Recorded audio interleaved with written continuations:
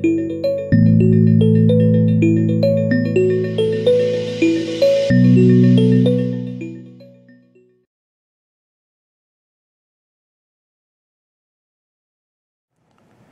again, welcome back to Developing Games with Construct 2. I'm Shahed. And James. So we're going to continue with Module 3 out of the 4 modules. In this particular module, we're going to talk about exploring Construct 2 templates.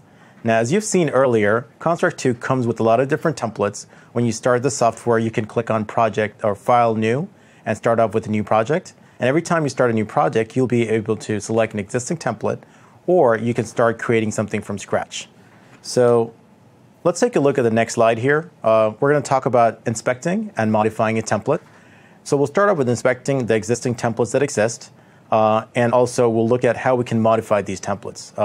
A good way to modify them is to take a look at what's being done and see if you can reverse engineer the different parts that are already in there. And maybe you can take your experience and learn about how you can add new things to the game.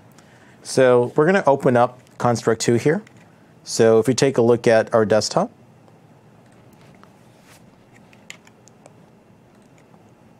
we will take a look at the Flapping Bird template that we have open. So let's move over to that. And while you're getting that going, I'll just kind of add to what we're talking about. These templates that we have, there's a couple that I've created, there's some that come from Construct 2, but they're just a great way to get started and not really have to redo all the code that's already been done for you. So it gives you a good starting point. You can get going, make some modifications, which we'll show you how to do, and get going quicker and easier than it would be to start from scratch like we were doing earlier. Right, and this is one of the ones that we're going to look at. So as we looked at in the earlier modules, we have multiple layouts and different event sheets that are attached to them. This particular template actually comes with Construct 2, and the way to get to it, if you click File, New, you'll notice that earlier it started with an empty project or some existing project. You can scroll down the list and look for this so-called Flapping Bird template that Construct 2 comes with, or you can search for flapping in this case and select it. So that's how you'd get something like this. We'll also take a look at how you can modify this to create your own version. So as we get back to our presentation, we'll take a look at what else you can do with it. So basically, the game templates we're going to talk about today are the Flapping Bird template, from which we'll build our own game called Gallant Glider, and then we'll go on to an infinite runner, and we'll look at an example called Ninja Cat Runner. You see a couple of sprites here which show the different frames of the Ninja Cat character, and you see he's running around. This is used to modify the existing infinite runner template. So next up we have an infinite jumper, similar to the doodle jump type game that we looked at earlier where you're jumping upwards. In this case, the screen is always moving, the platforms are always coming down at you. We'll take a look at how the same Ninja Cat character can be used to jump upwards as well. And finally, we'll wrap up with a couple of templates that James here actually came up with. One is a trivia template, and finally, a generic game template. This allows us to build any game. So can you tell us a little bit about the generic game template? Yeah, actually, we probably should have mentioned the generic game template first, because that's really the base for the trivia template. But some of the stuff we did earlier with having the page navigation with the start page, the game page, the end page, and how those keep high scores and stuff like that is all kind of built into the generic game template that I created just as a kind of a head start that takes care of some of that stuff for you. And then the trivia template is basically built on top of that generic game template. So the trivia template adds some logic to read in a file with trivia questions and handles all the answering and stuff in the game section of the template. So it gives you a head start just like all these templates do, and lets you get going a little bit faster. Right, so the key thing here is to not only give you a head start, but also reduce the amount of time you'll reuse to duplicate the work you've already done. So let's say you could build everything from scratch where you have to redo things you've already done, or you could use some of the existing templates, and you can also build your own templates and build upon that. So with that, let's take a look at the next slide, inspecting and modifying a template. So here, I talk about inspecting a template. So what are the two things we're going to look at? So earlier we talked about our layouts being the screens that are part of the game, and the event sheets that are part of the behavior and logic of the game. So in this case, let's take a look at the different layouts for one of these games. So the layout here on the right, as you can see, the Projects tab. The Projects panel shows you a start layout and a game layout. And the way you can see what event sheets are attached to is any particular one that's selected shows the Properties panel. So as we saw during James's demos, the event sheet shows you what it's attached to.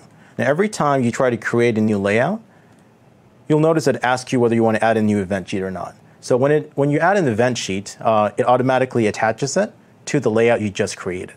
And if you don't add an event sheet, it creates a layout by itself, and you can choose to add a different event sheet at a later time. And one thing we did a little differently earlier was, instead of just creating a new layout, I was duplicating an existing layout. So it actually didn't ask me if I wanted an event sheet. I had to go in manually and do that, right. Which is why what we did earlier seems a little different than what you're doing now. Yep, and there's many ways of doing things in Construct 2. Choose to do what you think is best for you, and do take a look at what others have done. So that way you can figure out whether it's easier for you or not. So on to the event sheets. The event sheets that we see over here for this template, you can see that there's the first column, the second column, the third column. We touched on these before, where the first column shows the object on which the event is acting on. The second one shows the actual event that occurs. And finally, we have the action that we can add. So one thing to recognize here is that an add action link appears under the existing actions. That means that when an action is added to a condition, you can add additional actions to it. So when this condition is true, these actions happen in sequence. So if I add another action here, after the first action happens, the second one happens after that. To add a sub-event, as we've seen earlier, we can right-click on any of the existing conditions and add sub-events or add another condition. And again, as we mentioned earlier, this is akin to having multiple if-else logic blocks. So when you pick apart one of these templates, take a look at how these are done. This one is very simple. It's only got 2 simple events. But the Game Events tab over here shows you a series of events. So as we go deeper into this particular template, we're going to find out how it all works. So with that, let's take a look at what the next item is on the list. Next, to figure out how to edit the existing events that are already there. So let's say we open up a template. There's a whole bunch of events that are there. You want to figure out how you can replace something without having to redo it. So one way to do that is to right-click on an existing action, and you can say add another action, or you can replace an action as well.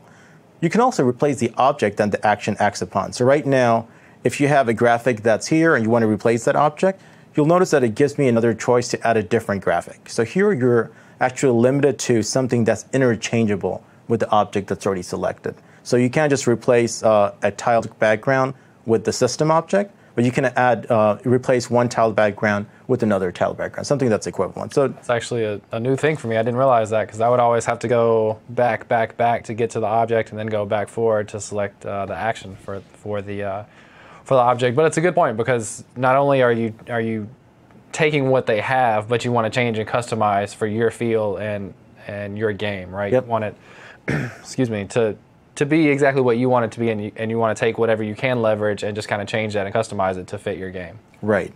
So again, make sure you try out things that are available in the system, but also look at what other people are doing. So with that, let's take a look at what's up next.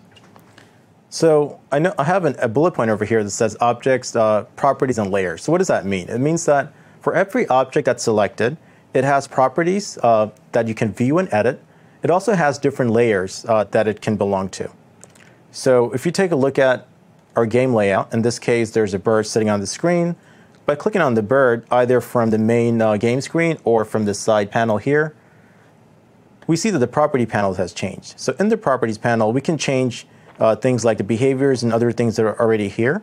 We can also check to see what layer it's on. So in this case, I only have one layer in this game, but if you had multiple layers, you could change the layer of something after having added it. So when I right-click here and say, Insert New Object, I'm adding something, it automatically gets added to the layer that's currently selected. So in the Layers tab, you'll notice there's that one layer. But in some of the examples we'll see today, you'll notice that there's multiple layers in some games, and you can choose to add to a layer by having it pre-selected. And you can also change the layer for any object simply by selecting it and then changing the layer. Yep, and we saw that earlier in both demos. We had different layers. In the first one we had, in the Ghost Shooter, we had a layer for background, for game, and for the heads-up display. And then we had a similar thing in the Golden Ball demo, where we had a background basically, and in the foreground was the game. Yep. So don't worry about making mistakes. Once in a while, you'll notice that you do things that you may not intend to do. But you can always go back and change things around. And the shortcuts really help here. So if you hit Control-Z at any time, it'll undo most things. And by most, I mean sometimes you might move something around or change something that you may not have intended to do, may not undo. But for the most part, moving a position of an object or adding a new event, changing those actions that you see on the screen, those can easily be undone. Control Z should definitely be your friend. Yeah. During also Control S. So Control S for saving, yep, and Control Z for undoing. All right, so with that, what about modifying the template before you publish? So right now we looked at an existing Flappy Bird template that Construct 2 comes with.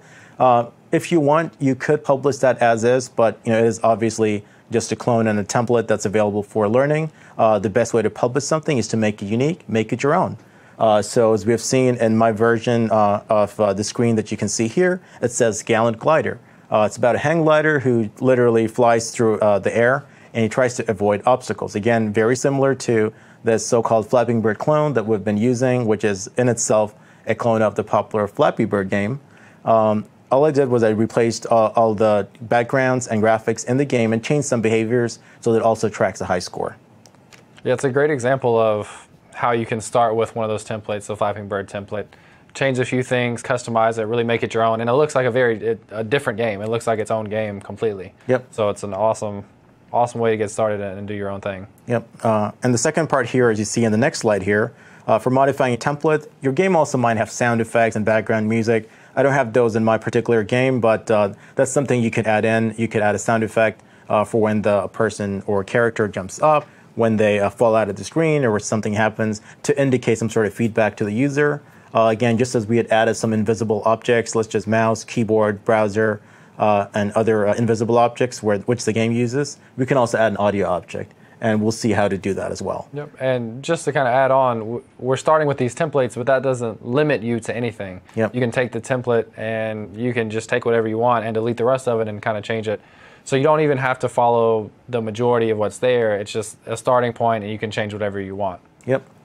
So here, I have a little note down here on my slide. It says it's pretty important to attribute the original author as appropriate. And the reason you do that is because sometimes you'll find free things on the internet, but there might be some rules on how you can share and redistribute that material.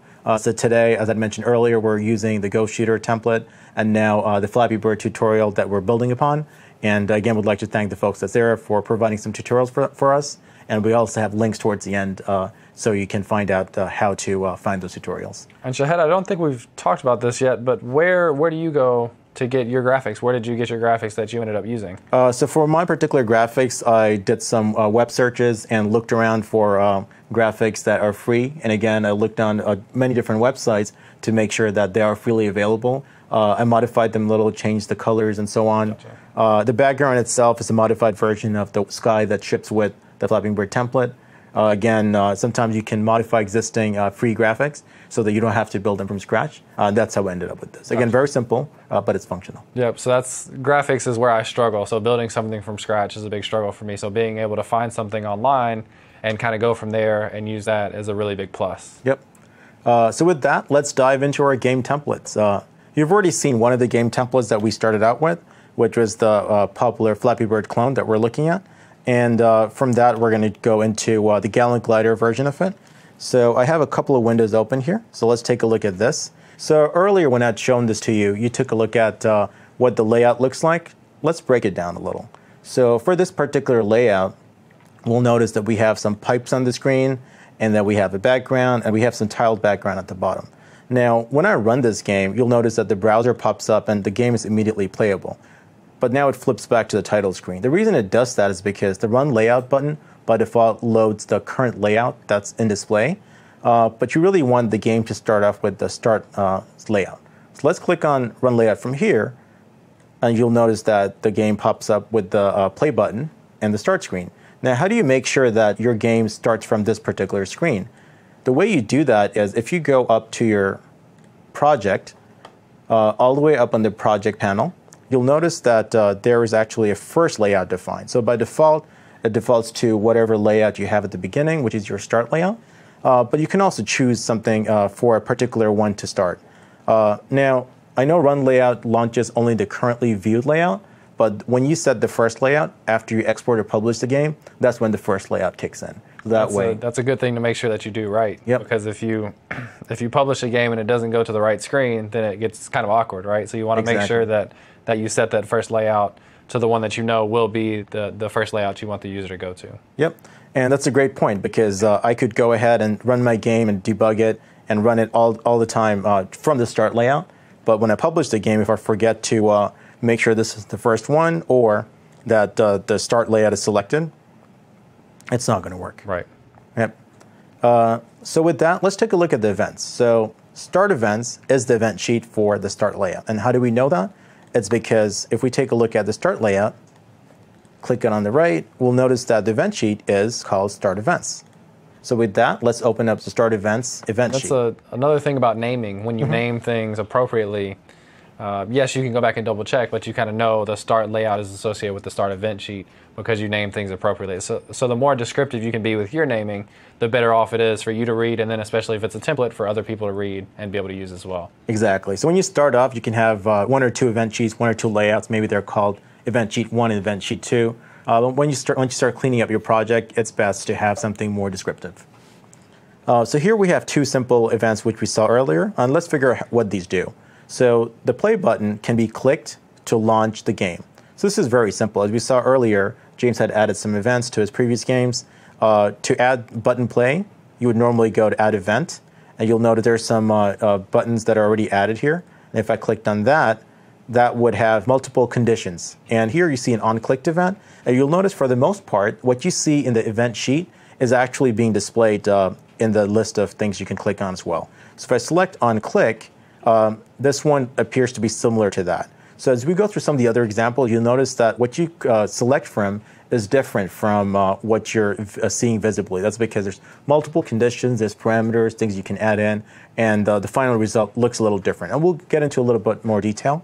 But let's look at how this system go-to game was added.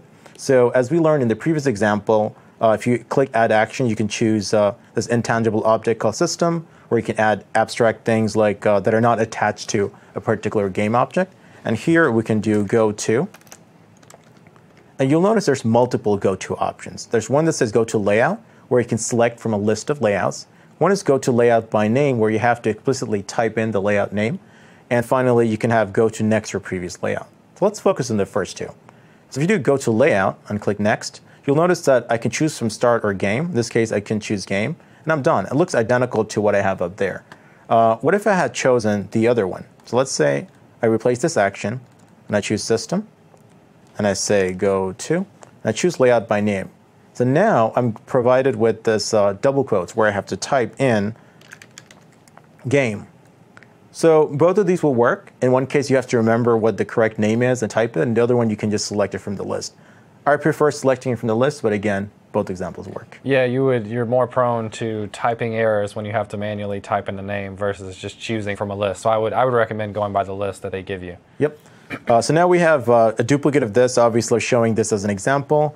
You can undo by clicking Control-Z on the keyboard. There's also up here, if I can draw a little circle, an undo and redo button on the top. That also helps you go back and forth. So I'm just going to hit undo on my keyboard by hitting Control-Z, and you notice that it's slowly disappearing.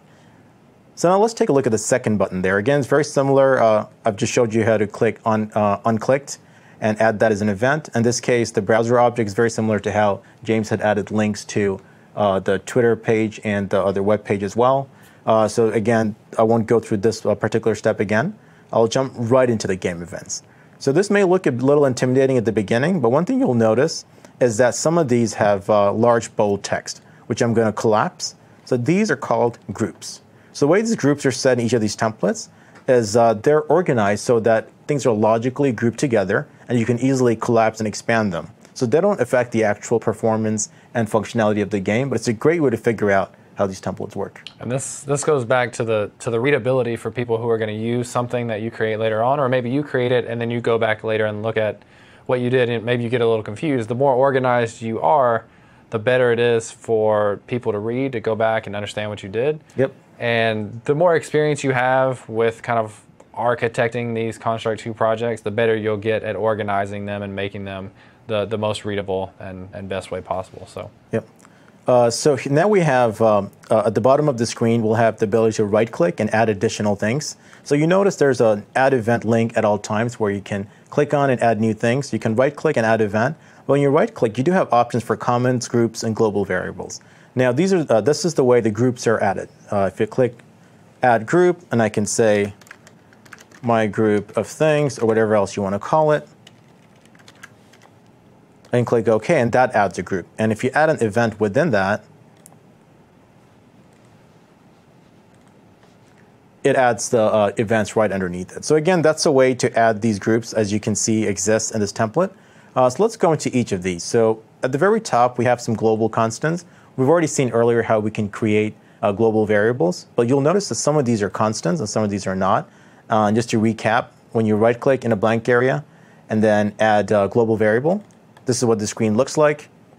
And there is a checkbox for constant. So you check it when you do want constants, and you basically uncheck it when you don't. So obviously the score needs to be a variable that can change as you're making more points. Or else you don't really get the success or the reward for your success. Exactly. You'd always have a score of 0. So let's jump through each of these one by one. So on start of layout, we want certain things to happen. There is some initialization going on where the score text is being set. You'll notice something cryptic here that says the web font is being set. This is completely optional. You don't have to set a web font. By default, it does pick up whatever font is available. But if you wish to set a font, it is available for your text box. And also these backgrounds that are moving quickly in the game, when I was running the game earlier, you may have seen that the background only exists once in the layout, but it keeps rushing towards you very quickly. So when the game starts, it makes sure that the layouts are aligned correctly with the backgrounds, and also the initial pipes are destroyed, and the bird is aligned. So what does it mean for the initial pipes to be destroyed? That's because when we look at our game layout, there's 2 pipes out there, and we're auto-generating a lot of pipes that are going to come towards you. We want to make sure that these 2 pipes don't intersect with the auto-generated pipes. Otherwise, they're going to overlap. So we'll take a look at the template further down to show you what that means. Next, we move on to the movement part.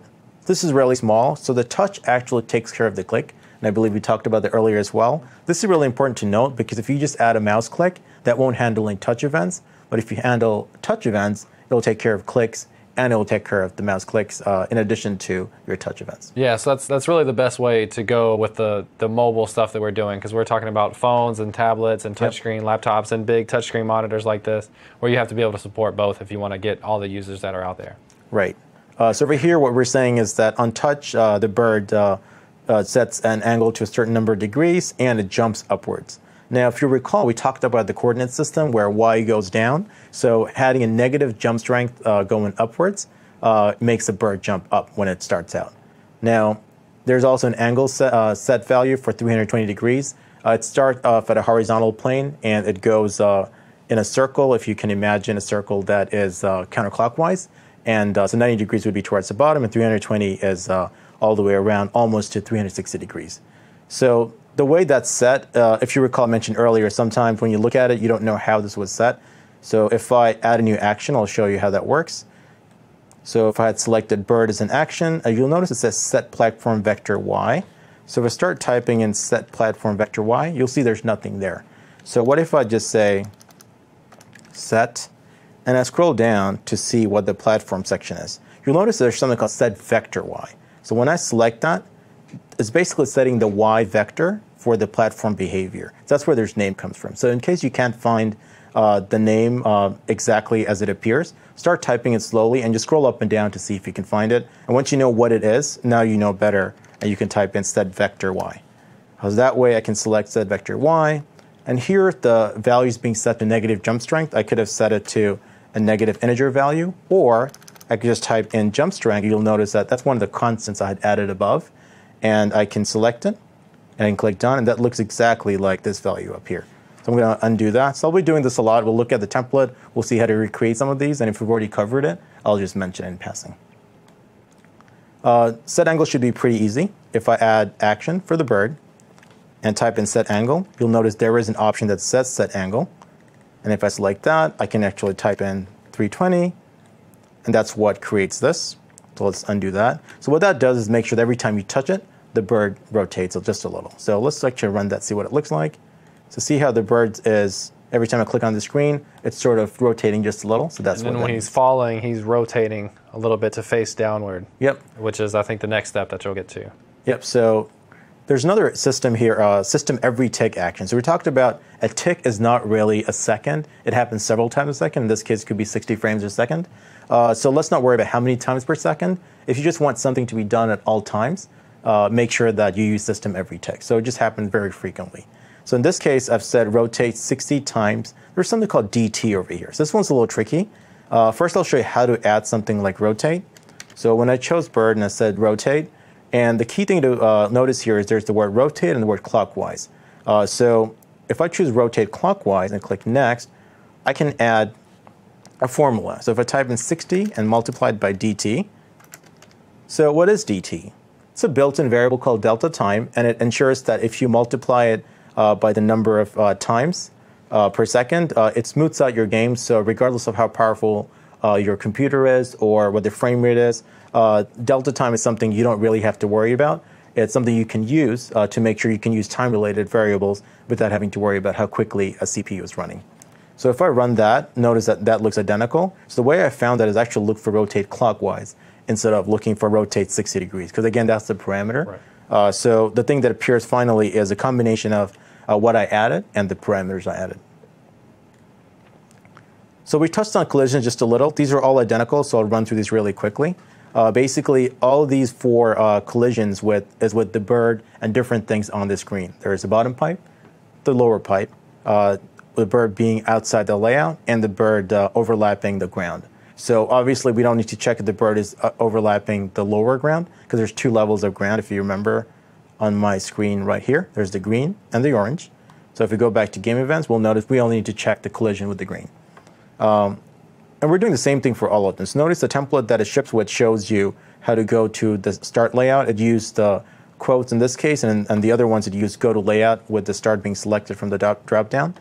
But it does the same thing. So this is one case where you could have actually replaced it with the function. So if you take this template and you want to make some changes to it, this is a great place to reduce this into a single function. Yep, and that's what we did with the lose event function. Yep, for golden ball. Right? For golden ball, yeah, exactly. Yep. So if in this case, it didn't really make as much sense because there's just one action you're repeating. Yep. But if you're doing a couple of them that you're repeating, a function is a great way to go. Yep.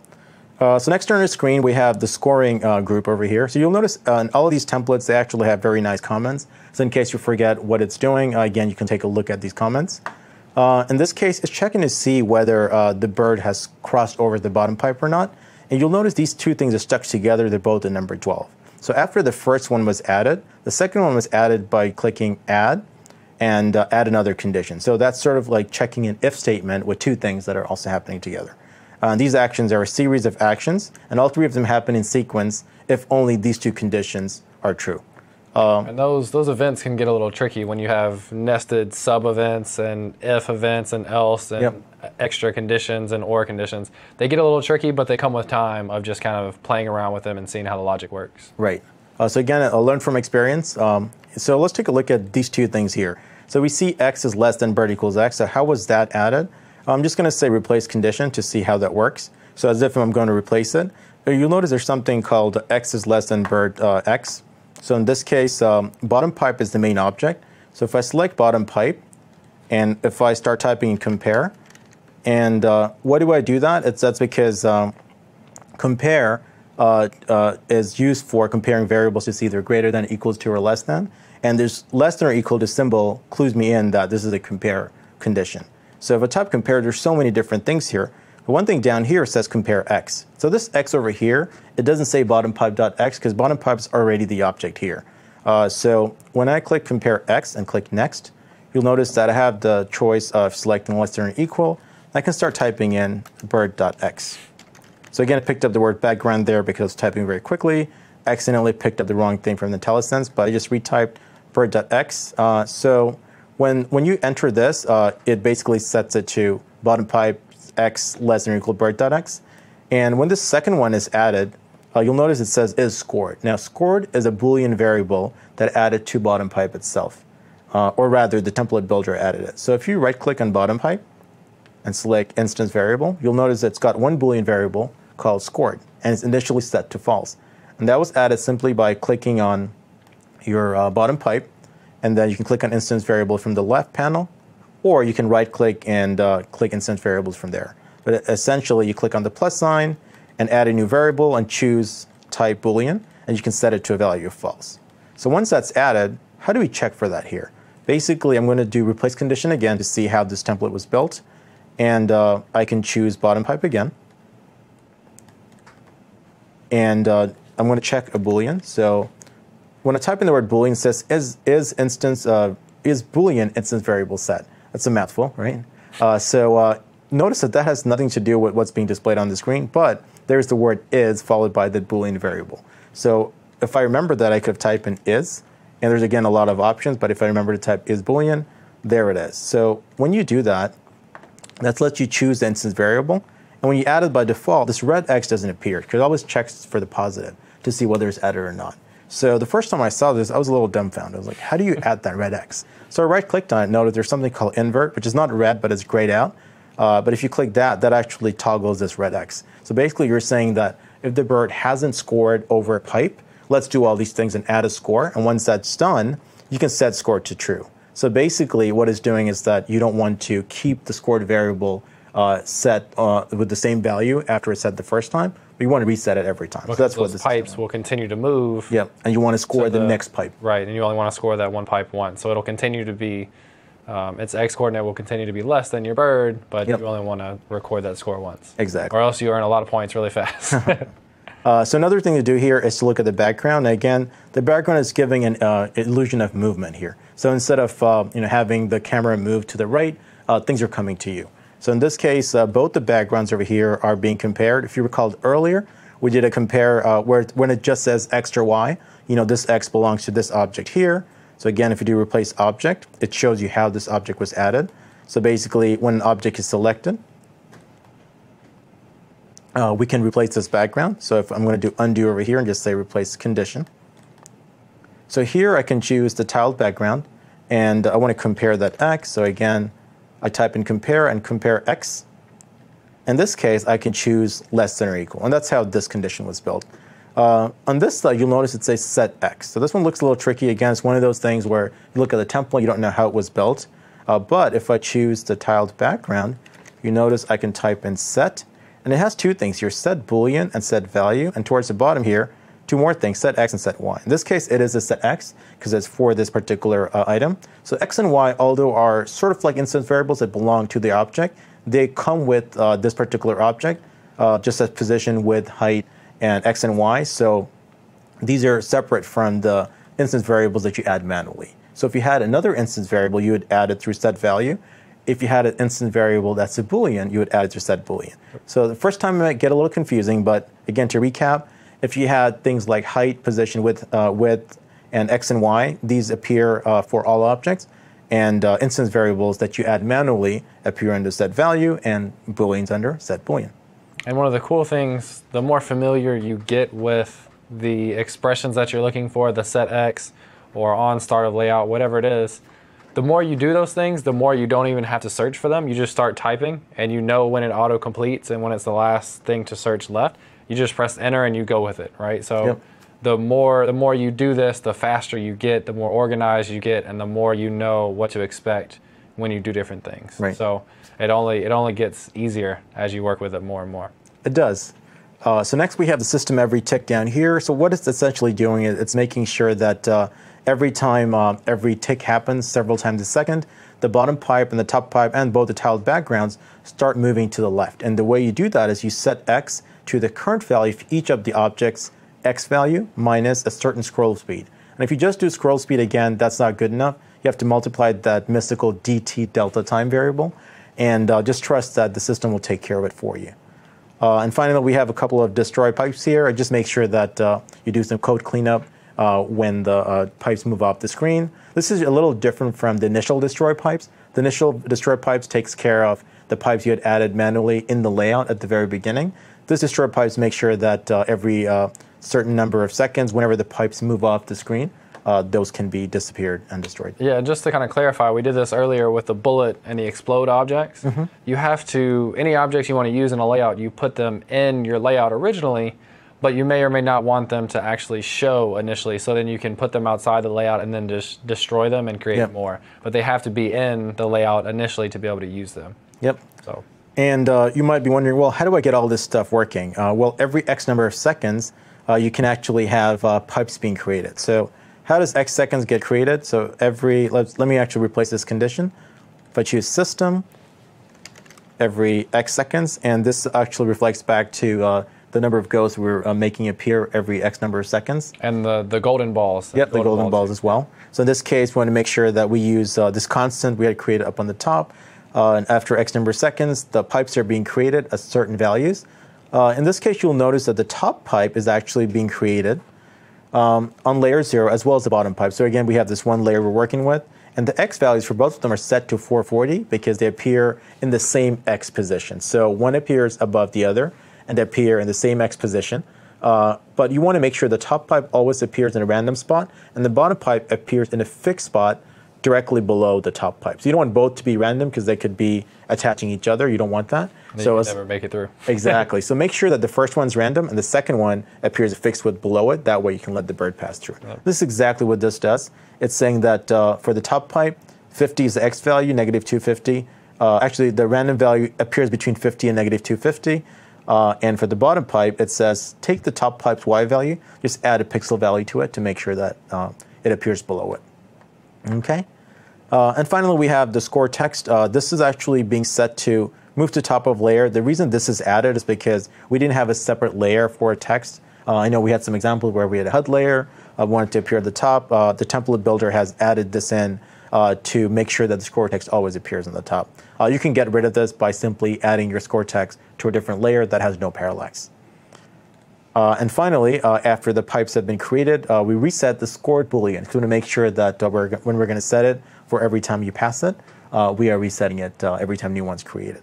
So that's pretty much it. That's how you would have created this this particular example from scratch. And this is a game that was making, like we said earlier, $50,000 a day in advertising. Yep. And you've got a template here that you can start with, but even if you start from scratch, you can make that sort of game and have that potential of making that amount of money in a couple of hours with Construct 2. So that's why we are so excited about it. Yep. So speaking of being excited, I'm going to go ahead and close this particular template. I'm not going to save that.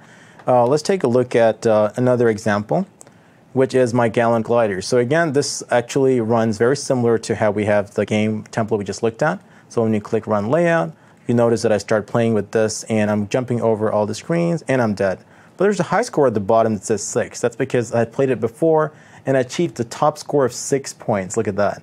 And if so now we got to see who can beat your top score, and maybe send you a message on Twitter or something. Exactly. So trying to beat the score. This game is available on my site and also in Windows 8 and Windows Phone 8. If I actually search for games that are installed here, you'll notice that this is actually from the Windows Store. It looks very identical. Again, this version I had played, I clicked on and I had gotten 10 points here. So every time you reinstall a new place, it will have a new high score. So it's not saved in the network. But as you can see, the high score is retained regardless of what you get. So let's go back to our template here. So if you look at the start event sheet and the other event sheet, they're very similar to what we already looked at. All I did was added a couple of things for high score. I'm not going to go into details of how to create this web storage because James had covered it earlier. But this is something I was able to add here. For the event sheet, what I did was I replaced the go to start. As you can see, I've right-clicked and used toggle disabled instead of deleting it so we can see the example. And I've added a call to end game instead of calling it multiple times. And end game is a function at the very bottom that actually makes sure that the local storage covers your score every time. Another thing you'll notice is the bird is actually no longer a bird. It is now a glider. So it still says bird. Again, that's something you can have internally. When you don't rename things, it doesn't appear to the end user. But what I did over here is if you right-click and click Edit Animations, at any given moment, you can also always have your graphic appear, and you can click the Open button here, and you can reload any other graphics. So here you can see some other games I've been working on, but basically, if you choose a different graphic to replace it, you can replace what you see on screen. Same goes for the tiled background. Right-click, Edit Image, and here I can click Open and replace the tiled background to be something else. So that covers how we take an existing template and rebuild it to make our own, change some behaviors, make it unique, and it's ready for publishing. So let's move on to the other templates. So The reason we went really deep into the first template is I wanted to show you how to deep dive into all the events. For the next templates we'll look at, we're going to gloss over them, but won't go too deep in each of the actions and events because we've covered a lot of things. And it's a great skill to have because although we're going to cover how many 3, 4, 5 templates we're going to cover, there are maybe 10 more that are built into Construct 2. And then the same concepts apply if you basically get a project from someone else and they've done a new template or I create another template. Yep. You know how to go through and figure out what the person who created it is doing, how to update it, how to change it, and make your own game. So it's a really good concept to know how to work with. Exactly. So up next, we have the infinite jump link template I'd mentioned earlier. I mentioned that it's also a clone of the popular doodle jump where you can move upwards, but the screen actually moves downwards towards you. And I have edited this, and this to show you an in-game progress. So basically, here's a game which I started building using the Ninja Cat character that I already used before. Again, the way the place this character comes from is when I first published an Xbox 360, I'd released a game called Angry Zombie Ninja Cats. It was a full platformer, a cat running around dressed up like a ninja, shooting stars, fighting with swords. And I wanted to build something simpler for touch-based systems. So I made sure that I just used the main character's graphics, and I reused it to build over here. So notice here it says left and right arrows or tilt mobile device. If I go back to Construct 2, I'm going to go ahead and open the character for infinite jumping. So let's go ahead and open that. And this is what you're about to get to, I think, is one of the cooler features that Construct 2 has, is the ability to to know that you're building a game for a mobile device and be able to use the accelerometer to be able to tilt the device left and right, just like you would in Doodle Jump, to be able to move left and right in the game. Exactly, and we'll see how that's done. In the event sheet, again, don't pay attention to all the things over here if it looks intimidating. Just know that you can make these your own by, again, changing the graphics and adding additional behaviors, maybe adding a start screen. Right now, you'll notice there's only one layout. Again, when you're releasing a game, always add a start screen, add things that make it unique. So in this case, I right-click on this particular object, clicked Edit Animations. When I hit Open, I was able to add my own character. If you take a look at the event sheet, the one thing I wanted to point out was the touch object. So if you keep scrolling down, you notice something called touch, and it says gamma orientation. So if I right-click and do replace condition, and I'm going to choose touch. So if I scroll up and down, you'll notice that it says compare acceleration, compare orientation. And I can actually do this, and compare orientation lets me choose alpha, beta, and gamma, and it detects compass direction.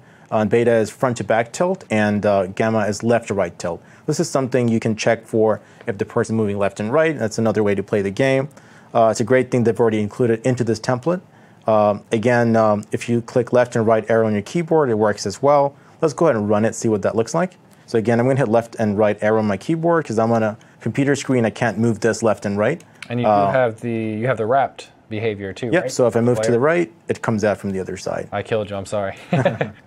So again, that's another way to make sure that your game runs on multiple devices. Over here, you'll see something that says allow the player to wrap run to left and right. All this is doing is if you move too much to the left or too much to the right, it resets you on the other side. And they do have the wrap behavior. They do it a little differently here because the wrap behavior by default also wraps top to bottom, yep, which they didn't want. They just wanted to go left and right. So that's why they did it custom. Right. That's a great thing to know because basically you can use existing behaviors that appear inside the game tool. And if you want to build your own, in this case, we've added additional things, or rather, the template builder has added additional things. So how did I go about and change it to mine? Again, I didn't show you a complete game. I just showed you my version of it. So basically, if I right-click on it and go to Ninja Cat Jumper, as it loads up, we'll notice that the Ninja Cat appears in multiple places. That's because I just added the cat character. When I click Run Layout, you'll notice that it's the same character. I did add a flipped event here that flips the character left and right. The example we looked at earlier, we noticed that we could actually add multiple animation frames and choose the animation frame for the person to flip to the other side. Another way of doing this is to use a set mirrored object. So here I've said that if you move left or right, basically you can set a player to mirrored or not mirrored. And the way you do that is if you add an action, let's choose a player. And for set mirrored and not mirrored, the action is actually set mirrored. And you might be a little confused because how do you add both not and set mirrored just by choosing the same one? And the way you do that is once you've selected set mirrored, you can change the value to either mirrored or not mirrored. So you're changing it from one place, but just set mirrored first, and then you can choose it to one versus the other. So with that, we'll take a look at the remaining templates. So one of them is the Infinite Runner. So I didn't want to name a particular 2D runner, although this is a 2D runner, because one particular endless run that's really popular is Temple Run, which is a 3D runner. So after that, you'll notice there are a lot of endless runners. Some people would say Flappy Bird itself is an endless runner or flyer in that subgenre. Yeah. So in this case, what I've done is taken their endless runner template and built my own. So I added a lot of different things to it, and I'm going to show you that in a second. So if I go to my, okay, so here's the Flapping Bird, or rather the endless runner template that we're going to look at. If you click on it, you'll notice that the character is not really moving, but this is what it ships with. And it gets you a lot of points. And that's all it does. It doesn't have a way to pause the screen or restart or anything like that. So we're going to go ahead and close this window. I'm going to go over to each of the other templates. Let's close this one as well to clear things up. And Ninja Cat Jumper. And finally, we have Ninja Cat Runner. So the way the runner game works is you'll notice I added some buttons over here. So these, earlier you were asking me where I would get my graphics. The Ninja Cat is something I built on my own. The background graphics is something that I downloaded from a free website. The blocks is something I built on my own to replace the original blocks. And the buttons here I got from a free website called iconarchive.com. Again, there are plenty of free websites out there where you can find things, or you can purchase icons and graphics for yourself. Also, the title layout, something I put together, again with free graphics for the background, and I have a start button right here that has an event attached to it. So the event for the title event sheet literally just goes to the game layout. I also have some keyboard support here so that if you're playing on your computer, you can play that as well. And finally, if you look at all the events that are here, I didn't have to change most of what came with the template, so I won't go over the things that it normally comes with. But let's touch on the fireball here, because if you run this layout, you'll notice that there's a fireball that's coming after the character. So after a while, you notice a new fireball, and it's always trying to chase the character, and I have a score there. I can pause, I can restart, I can start. So the way all that stuff was added was I added a new fireball object to the game, and the way that's added is actually added particles object. So notice when I click the fireball, it said that the plugin is particles. So if I right-click and insert new object, I added this particles object here, and once you add particles to something, you'll notice in the instance variables and behaviors, it's got things that are unique to it, and I chose a type of continuous spray. And what that does, it makes sure that the fireball is always spraying at you, and it has certain rates and spray cones that it comes at you. And also, if you look back at the event sheet, you'll notice that the system creates a fireball every 5 seconds, and it sets a certain position. So it always sets it at the same spot. It doesn't really do anything. It's just there for visual effect. And finally, if we scroll all the way to the bottom, you'll notice I have all these events here for touching the buttons. So basically, I've said, if you're playing the game, pause it when I hit escape or hit the pause button. When I hit enter or hit the resume button, it continues, and I can restart by clicking the restart button. And again, this is something you can add by simply doing add event and add each of the buttons that I added to the game. These are all just graphic files. And for each of the graphics, I added a condition, which is when a certain key is pressed, which we had covered earlier. And then system object you should already know about. It goes to specific layouts and resets either the layout or global variables. You want me to run through these really fast? Sure. So now we have a template that James himself has built. He had actually published an app called What's Your Capital? Yep. So we're going to talk about that. Yeah, so I mentioned earlier that the generic game template is one that I built that basically handles page navigation, start screen, end screen, game screen, and doing your high score. Then I did the trivia template on top of the game template, and what the trivia template does is it allows you to store questions and answers in a text file, read in from those text files, and then display them to the screen, be able to choose correct answers or not if you don't know the answer, keep track of score, all that kind of cool stuff. And it does all that for you. Yep. Right. So do you have the GitHub page open? I do, yes. So okay. Let's go ahead. On my GitHub page, it's github.com/jqquick223. There it is. Okay. So and then if you go into Construct 2 templates. Yep, I'm there. Okay. And under the Construct 2 templates, you'll see the game template and the trivia template, and there's an About Me file at the bottom to read about and kind of learn how to use them and leverage them. But I think they're a great place to start. I've built the golden ball that I actually published was built on top of the game template, and then the What's Your Capital game I built with the trivia template. So it's just a know your capitals kind of game. Yep. But I did it to give people a head start, just like the Flappy Bird template. So I try to keep the game one as general as possible, and then make the trivia one specific for trivia games. Yep, and that brings us to the end of the slides, which we can see the generic game template here. And this actually, as James pointed out, gives you some basic layouts that you can start your game with. And you can take out the existing backgrounds and other things that are there, but it's a great place to get started for your next game. Cool, so that wraps up Module 3. I think so. And I think we're going to take another 10-minute break and come back and wrap up with Module 4. We'll see you then. Yep, see you soon.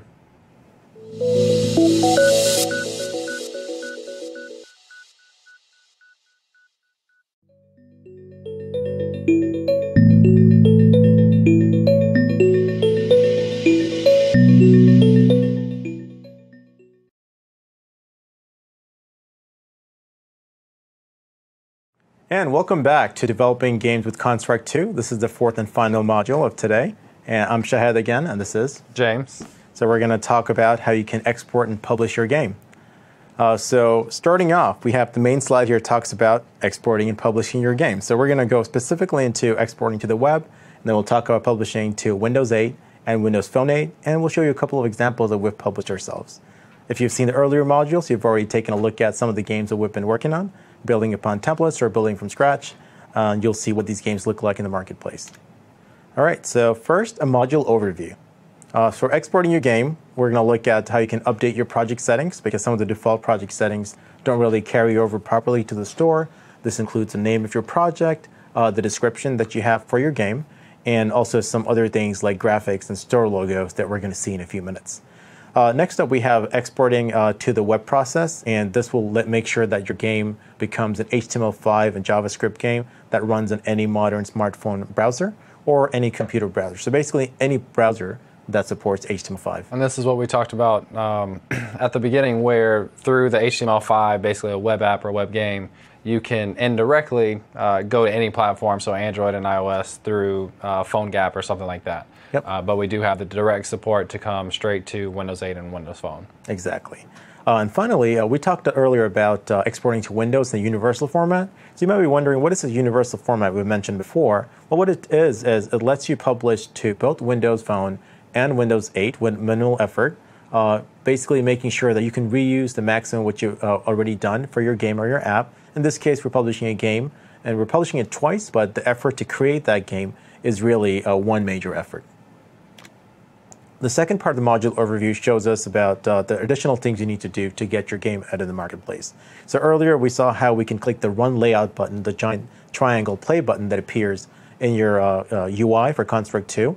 But if you want to publish the game, there's some things you have to do. You need a certificate. You have to associate your game with something up in the App Store or Microsoft's Windows Store. And you have to open a developer account to make sure that you're able to publish that game. And James and I have both published our own games. We've had to go through the steps. It's really easy, and we're going to go through some of the steps and some of the pitfalls that you need to avoid to be able to do that on your own. Yeah, and the more you do it, it's just like anything else, and what we've talked about with Construct 2. The more you do it, the more you learn, the easier it is, and you kind of avoid those pitfalls that we'll try to call out for you guys just to make it as easy as possible your first time. Yep, and then we'll wrap up with creating the store graphics we mentioned, and also creating a package that we need to upload into the store. Finally, we're going to publish to both Windows 8 and Windows Phone 8. We're going to cover most of what it takes to publish on Windows 8. Publishing Windows 8, Phone 8, and Windows 8 is very similar, so we'll gloss over the second part of it. But again, during the chat session, make sure you ask any additional questions, and you'll also find our Twitter handles on our intro page. Make sure you take a look at that. Reach out to us with any questions you may have. We'll try and go over as much as possible during this last module. All right, so now we have exporting your game. So in this slide, you can take a look at what the project settings normally look like. If you've seen the earlier modules, you'll notice that every time you click on something out on the left, on the right, I'm going to do a circle around here, you can see that your project panel shows you things that appear for which you can see property panels on the left. Now, the way that works is, so when you click on something, the properties appear. We've already covered that. This is context sensitive. But what if you want to change something at the project level? And the way you do that is you click on the project itself. Initially, it's called Untitled Project, so you can rename it to whatever your game is. In this case, I've renamed it to My Awesome Game. So I'm going to take that game and publish it. So I need a description for it. So on the left, you see I've added a description called "This is my game," and I've added a fake author name and a fake email address just for the sample. But again, if you'd like to add your own information there. And finally, there's a full screen in browser option, which is normally set to letterbox scale by default. There's some tutorials that ask you to not set it to full screen in browser if you're not expecting a full screen mode. But whenever you publish to the web, you want to make sure that you do have full screen in browser. What it does, it adds 2 black bars above and below your game, depending on what mode you're in. You can also restrict the orientation in Visual Studio as you're publishing it. But again, I think the best option by default is to set it to letterbox scale. So next we have the actual export button. So if you've seen us go through the UI for Construct 2, you've already seen us click on the giant Run Layout button that appears on the top. Well, next to it, or very close to it, is another button that says Export Project. Clicking on that gives you a range of options here. Now, these options usually change over time as Sera adds additional features and platforms that they support. But there's something out there called HTML5 website, and that's been there for a really long time. And it lets you publish your game to a website. Now, it doesn't immediately publish it to a site that's available publicly, but once you get it out there onto your hard drive, you can take that and upload it to another site. And you could do through Azure or something like that. You could do an Azure website and just kind of point to that website folder, that project folder for the website. Now, let's take a look at what that looks like. So if I go over to Construct 2, here I have my own version of Gallant Glider, which we looked at earlier. I can run this game, pops up in a browser, and I'm playing it, all looks great. Now I'm ready to publish it. So if I go back to Construct 2, I click on the Export Project button. You notice that I can scroll all the way to the top, and I can click on HTML5 website. And when I click on that, I click Next, and you notice it already has something filled in. I always recommend changing this because by default, it sets it to my users folder, it sets it to the desktop folder within that, and creates a folder on its own. It doesn't usually ask me whether I want to replace it or not. So what I can usually do is when I select this, I always need to select an option, or rather a path, that I want to publish to. So in this case, let me go to my Glider folder where I've been publishing my game several times. You'll notice a bunch of check marks on my screen, some exclamation marks. I've been running this through Source Control just to make sure I have a copy of it. So again, I would highly recommend using Source Control if you have it available. There are many different available options in the market. Just use whatever fits your needs the best. So in this case, I'm going to go ahead and copy this path. You can also click the ... and select your own path. I would suggest leaving the default options for subfolders for images and media, and leaving the PNG compression as standard. So you could do the brute version of the PNG compression. It is very slow, so don't worry about that. And finally, there's an option to minify your script. So let's take a second to talk about that. When you minify a JavaScript file, what it does is it compresses the contents of that file, makes it virtually unreadable to a human being, although the computer will still be able to run all your code. Your variables might be shortened, all the white space might be removed, things might be a little more compressed, and also easier for the computer to run.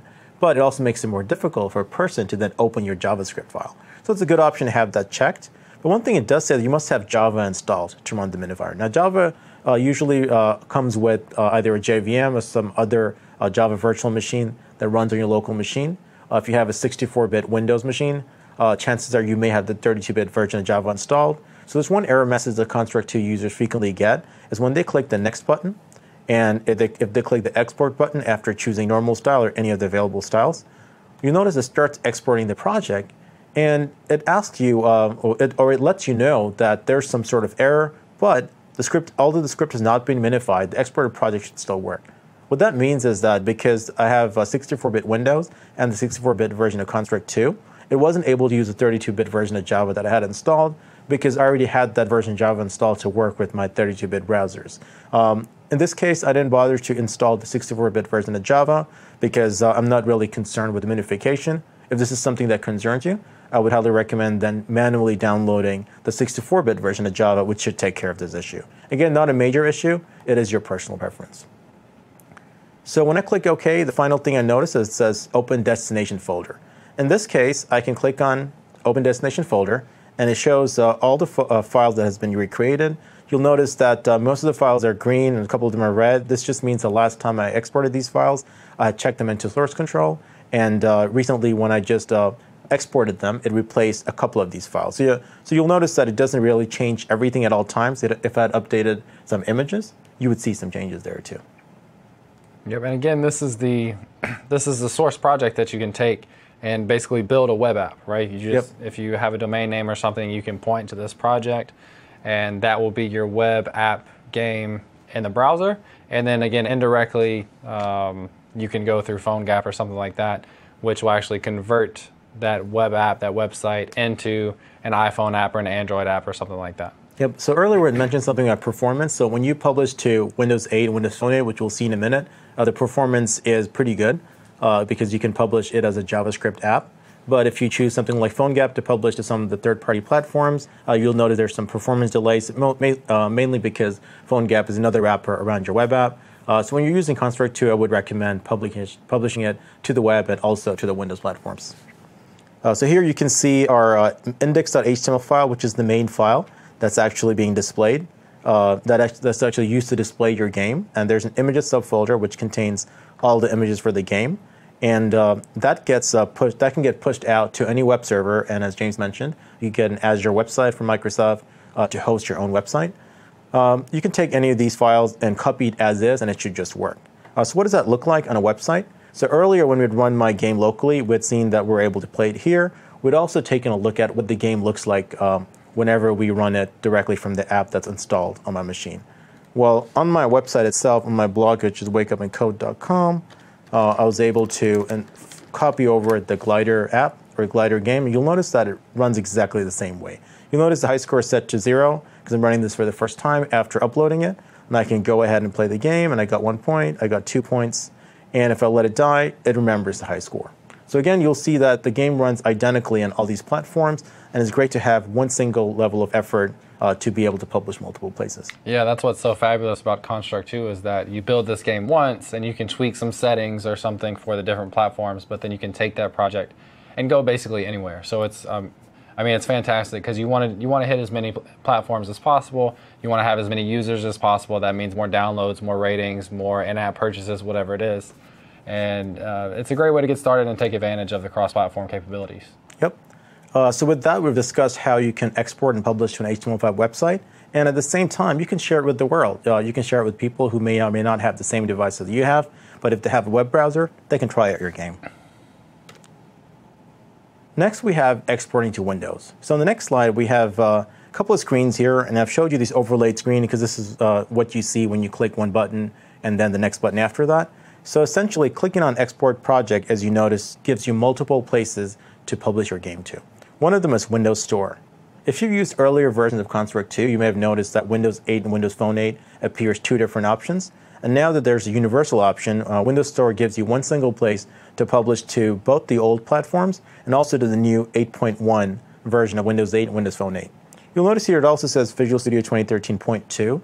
That's because with Visual Studio 2013 Update 2, we had the opportunity to publish to universal apps. So let's take a look at what that looks like. Yeah, so again, you will need not the latest version because there's an update 3 of Visual Studio. So Visual Studio 2013 has come up with update 3 recently. Yep. So you need at least Visual Studio 2013 update 2 to be able to take advantage of the universal app projects. And in case you're wondering how you can get the latest version, the Express version of Visual Studio does offer a lot of this functionality, including the universal format. And if you want a more complete version, for students, Microsoft provides free software through the DreamSpark program. You go to dreamspark.com.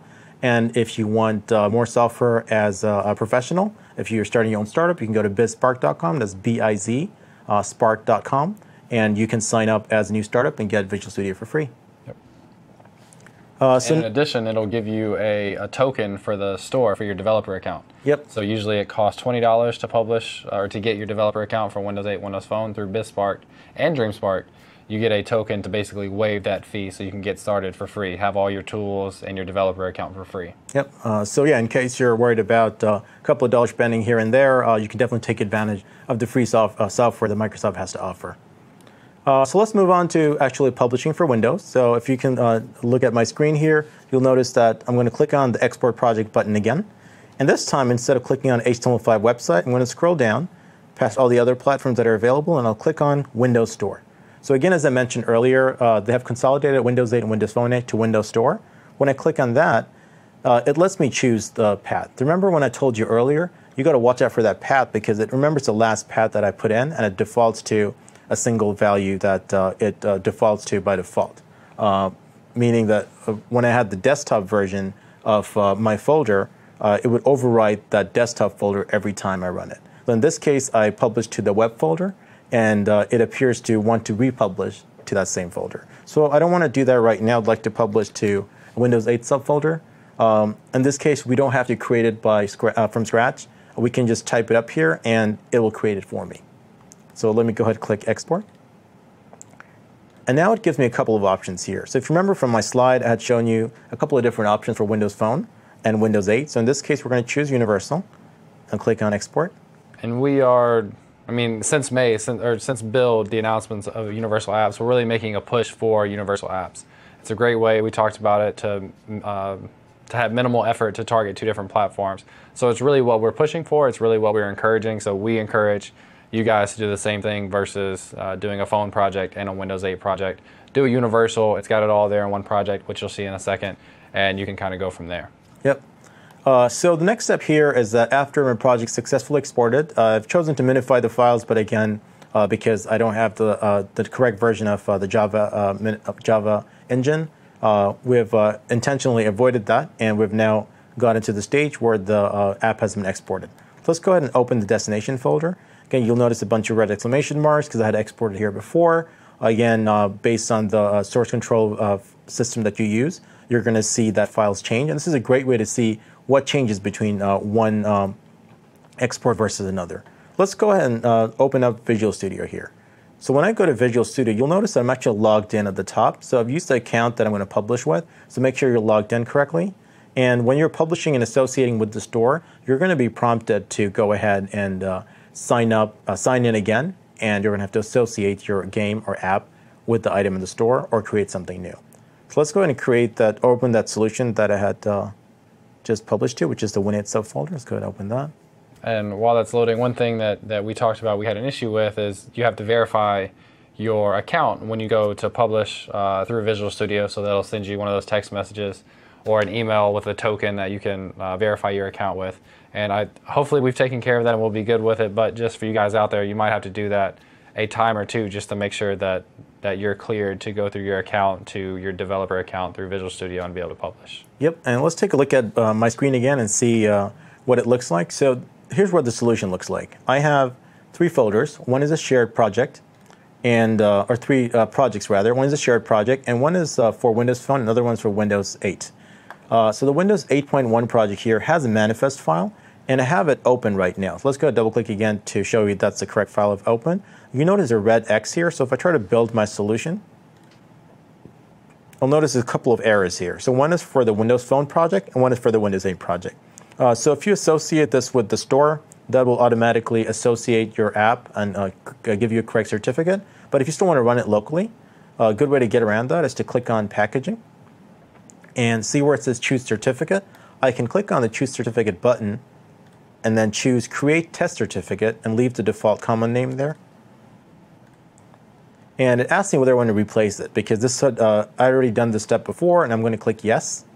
So once it does that, you'll notice the red X goes away, and I'll try to rebuild the solution. And you'll notice that the second one is missing from the Windows Phone project. So I'm going to show you how to change that as well. So if I go to the second one, you'll notice that I can click on the Packaging tab, and there's no place for me to add a test certificate.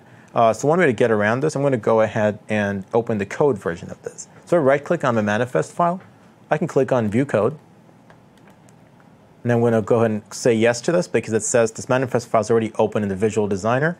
If I say yes, it'll open up in code mode. And you'll notice that I have a little squiggly line under Identity. So if I go into the Windows 8 version, I'm going to open that and look at it for comparison, see what that looks like. And once that's open, you'll notice there's a publisher tag with the value there. So don't worry about exactly what it says. We're just doing this as a workaround so we can run our game manually on my local machine. Once it's associated with the App Store, you don't have to worry about this step. So back at my screen, we're going to go ahead and copy this line, go to the package manifest for the Windows Phone 8 project that I had opened earlier. I'm going to go ahead and paste it. I'm going to click Build Solution again. And you notice at the lower left corner over here, it says that it has built successfully.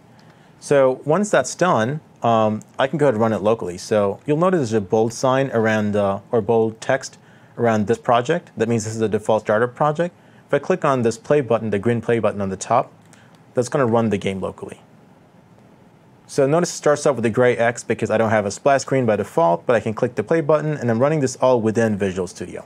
This is running on your local machine. It's running on my local machine. It's not running directly through a browser. Yep. It's not running nothing with Construct 2. It's running on your actual local machine. Yep. So it is now a Visual Studio project. Yep. And this is exactly how the Windows 8 app would work on a physical device, is what you just saw right there. Yep. Right. So I can either close the Windows Store app, or I can hit Alt F4 to close it. But now I'm going to go ahead and associate it with something in the store. So before you do that, I actually want to show you what the Windows Phone 8 app looks like. So I can click Store, and then you want to run that one I actually want to set a startup project. That's what I was looking for. And notice how the play button changes. It says run the emulator. It's got some other options here. Or if I had a device attached, I could run it directly Windows Phone 8 device. So I'll run it in the emulator. And we do have, there either will be or has already been a jumpstart on Universal Apps. So I would encourage, especially if you're going to be dealing with Universal Apps coming from Construct 2, I would encourage you guys to check that out as well.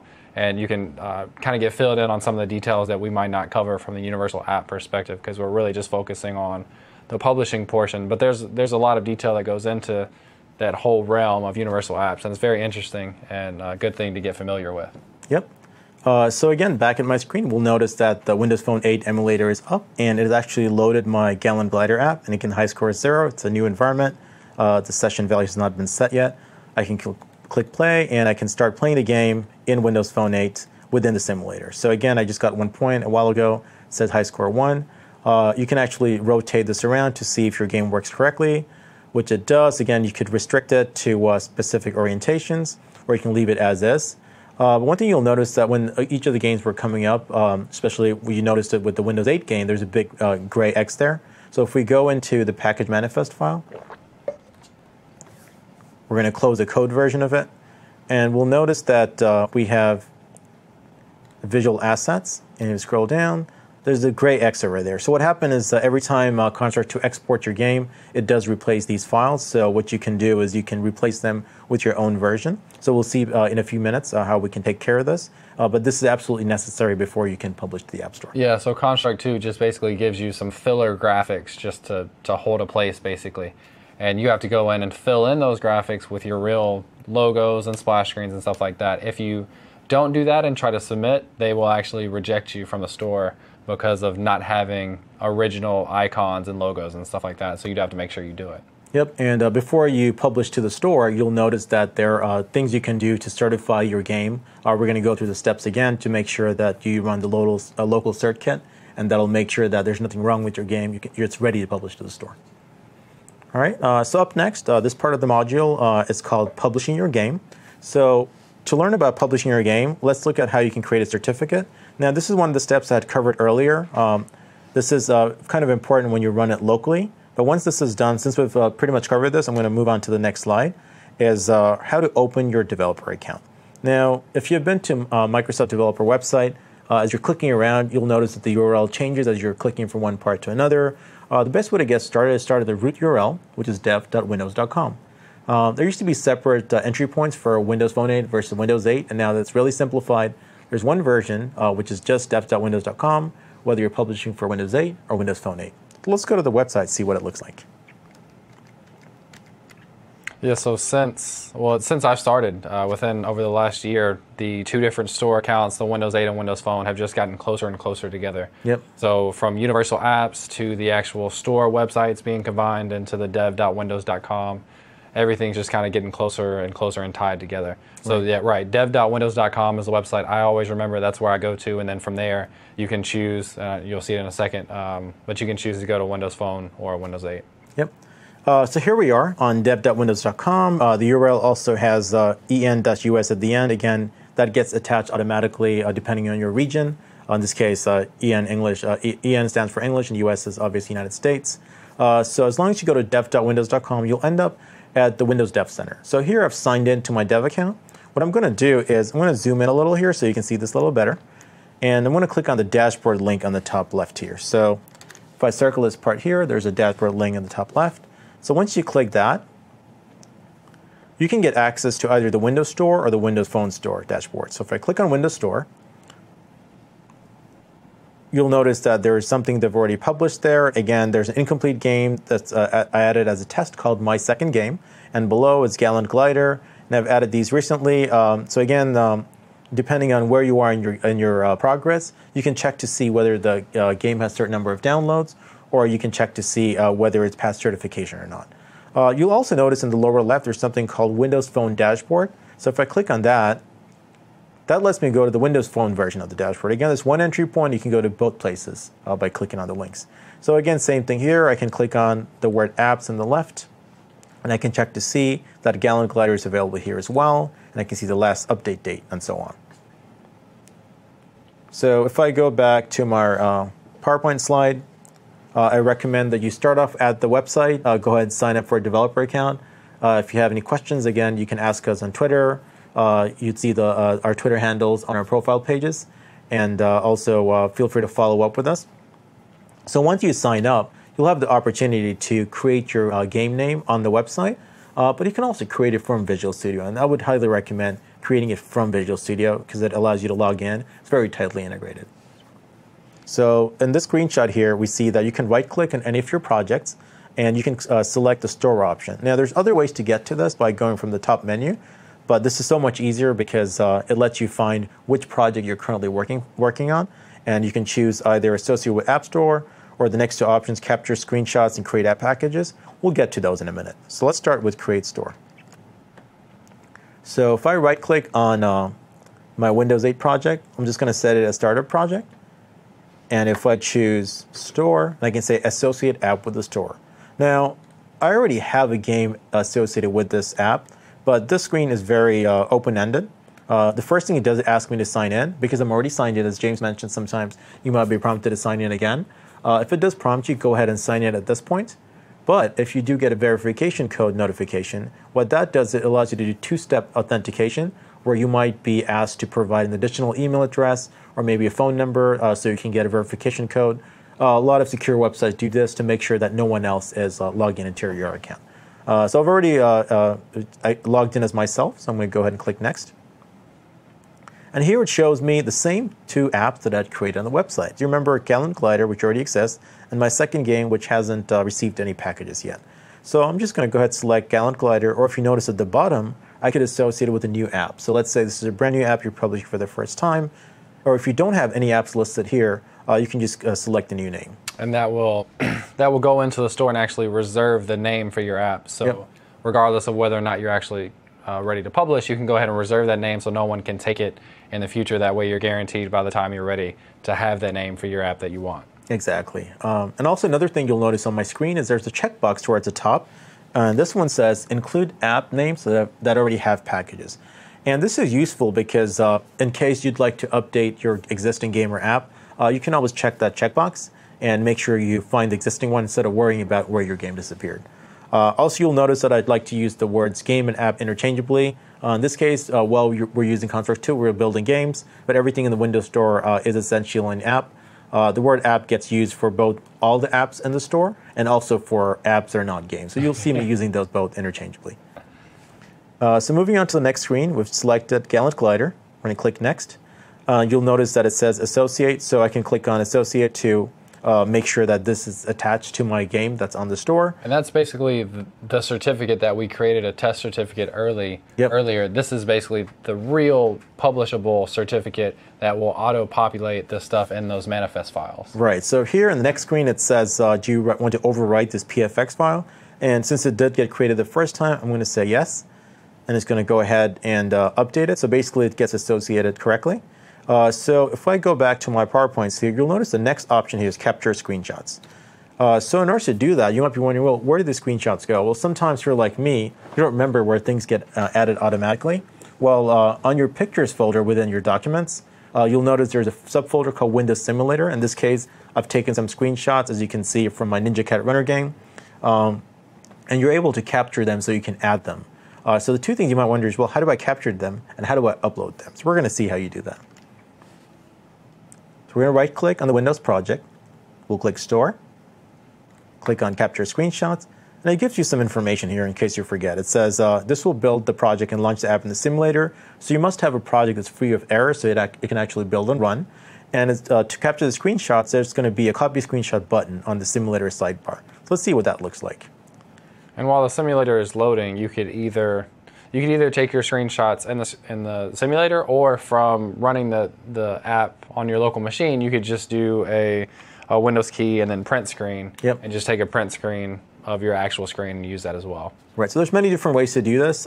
Windows 8 makes it really easy to do this for any app or game. In case you're running a full screen app or game, this lets you run your game or app within the simulator. So again, back on my screen, we'll notice there's a full screen simulator that's being displayed in portrait mode. Again, I can rotate it just like the Windows Phone 8 simulator, and this one lets me turn it all the way around. And I'm going to go ahead and take a screenshot. So notice there's a little button here that looks like a camera. That's a copy screenshot button. So when I click on that, that takes a screenshot and it automatically updates my pictures folder.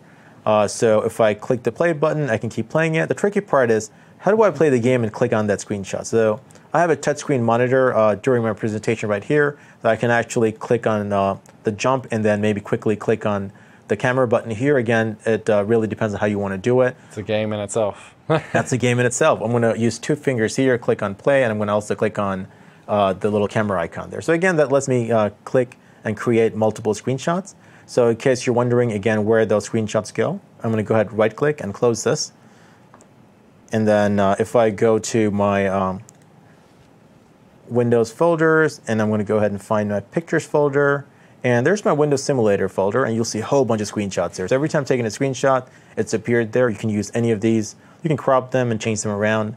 And finally, we come down to these gray boxes here. So what do you do about these? What I did in my case was when I exported my Windows 8, if you recall, I had used source control to replace them. Now, where does it get replaced? Well, in your Windows 8 subfolder, you'll notice Gallant Glider has three folders, one for shared, one for Windows, one for Windows Phone.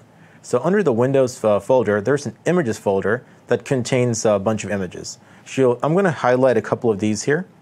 So these are the ones that are my screenshots and the promotional images. But everything else here that has a red exclamation marks are the ones that got replaced, again, with the X's. So you'll see these are transparent background images that have been replaced. So what I'm going to do is I'm going to right-click and revert. In your case, if you're doing update for your game, you're going to either have to replace it manually or use source control to do this. So I'm going to go ahead and choose, in this case, SVN to revert. And once that happens, you'll notice that it got reverted to these cool-looking graphics here. And the way I did that is I created those manually elsewhere. I brought these over. When you're doing this for the first time, you won't have something to revert to. I would recommend creating them in a graphics program and bringing them in here. So once that's done, you'll notice that it appears automatically within Visual Studio. So Visual Studio does pick up where the graphics are. Right, and you could have also replaced those images in Visual Studio as well. So instead of going into the actual folder, you could do that in Visual Studio. Just hit that ... button, pull up the image, and replace it with your own image. Yep. So again, back in my screen, you'll notice there's a ... that James has mentioned. All of the images have this. If you click on that, you'll make sure that you can replace it with your own version. So with that done, I want to highlight something else that says capabilities here, and notice that by default, it has Internet Client enabled. And this is something that Construct 2 had enabled for me when it exported the Visual Studio version. I actually don't want any Internet Client capability. If you try to publish something with this enabled, the Microsoft website will ask you to provide a privacy policy and some other things that you may not need. So again, you can uncheck that, and you can save your project, build it again, make sure everything runs. Yeah, like you said, you will be forced to include a privacy policy if you have that checkbox on the internet. If you don't have that, you don't have to have a privacy policy. I think it's still encouraged, but it's not a requirement because you don't have the necessity of using the internet. Exactly. So again, I'm now opening up the Windows Phone 8 version. You'll notice that I've opened up the Windows Phone 8 project on the right, and I've opened up the Apex manifest file. And I've noticed that it actually unchecked my internet here as well. I'm going to go ahead and uncheck that. So again, this is one of those things where Construct 2 does a lot for you. There's some things you may or may not need. It's totally up to you. In my case, I've chosen not to include this, so I've unchecked these. So now these are ready to be included. I do have another step remaining. So if I go to the next slide in my screenshots, there's something called create app packages. So let's go ahead and run that and see what that looks like. Have you done your images for your Windows Phone project also? I have, yes. Okay. So let's go ahead and click Store and say Create App Packages. So this part will ask me, hey, do you want to build packages to upload to the Windows Store? And I'll say, sure. I'll click Next. And once again, it'll either prompt me to log in, or it would have already logged in for me, or because I've logged in recently and hasn't cleared my credentials yet. If you decide to switch logins and log in with a different account, there is a link here that says Clear Cache Credentials and Sign In. You can choose to do that as well. I'll use my existing login and sign in. You notice that my Windows 8 app shows these two different apps that I had created before. I'm going to select Gallon Glider, click Next. And now this looks a little different from associating my app package. I've already associated it with my game, but now it's going to create a local version of this. I'll just copy it so I can take a look at it later. And I can choose to automatically increment this. And I will click Create. And you'll notice that it has a little error message at the bottom. It says, hey, there's a version number error over here. It needs to be higher than a certain amount. Because the version I published before onto the App Store already has a version of 1103. And now I just created a new version from Construct 2. And I didn't update the version number from within. So let's go ahead and try that again. And this time, we're going to go ahead and update it. Or we can go to our one of our application settings. Go to packaging. We'll notice that it has 1000 here. So I'm just going to change that to 1104. Again, these are arbitrary numbers. You can change whatever you want. So we'll go ahead and change that and click Build. Right-click my Windows project, go to Store, Create App Packages. I will click Next. And once I select Gallon Glider and I'm ready to create my update package, you'll notice that it still has this 1101 there. But over here, I would like to change to 1104. So it's a little confused. So I'm going to change to 1104. Again, these are arbitrary numbers. There's no hard and fast rule. You just have to be consistent with yourself. So we'll say create that. So now it's built something correctly. It notes that the version that I uploaded last time was 1103, and the local file has to be a little higher than the previous one. So now let's go ahead and click that link. And you'll notice that it's got some other versions that I created up here, and this is the latest version that I want to include. So I'm going to go ahead and zoom in on that a little. So over here it says Gallon Glider, and it has the version number of 1104, and it has the file extension of AppX Upload. That's the version we're looking for. So notice the last button here, it says Launch Windows App Certification Kit. I won't click on this right now. It takes sometimes several seconds or several minutes. What it does is essentially launch your game in full screen mode within your machine, and it does a bunch of tests to make sure there's nothing wrong with your game. It may look like it's hanging, but do let the game run in this mode, because it's going to go ahead and run it for you, and it'll do some tests, and it'll eventually shut down on its own. It'll come back with some results. You were saying, James? Yeah, and the reason it doesn't work very well in demos is because it will actually open your app, and it'll open your app, close it, open it, close it, and you're not supposed to touch anything while it's doing that, or you'll kind of mess up the test. So it can take maybe 3 to 5 minutes or so. So for demo purposes, it's not very practical here, but it's very straightforward. It'll just run on its own. You leave it, let it run for 5 minutes, however long it takes. Then it'll come back and it'll tell you whether or not it had any problems. And we highly encourage people to do this because it gives you a quicker way to kind of gauge whether or not you have any errors before going and submitting to the store. Yep. So if you pass on the certification test, you're not guaranteed to pass in the store, but you're well on your way, I guess you could say. Yep, so you'll notice that your app packages have already been created if you look on the screen, and there's a close button there. So it's not absolutely mandatory to click this button, but again, it's highly recommended. So I'm going to go ahead and close this for now, and we're going to go ahead and check to see what it looks like to upload a game.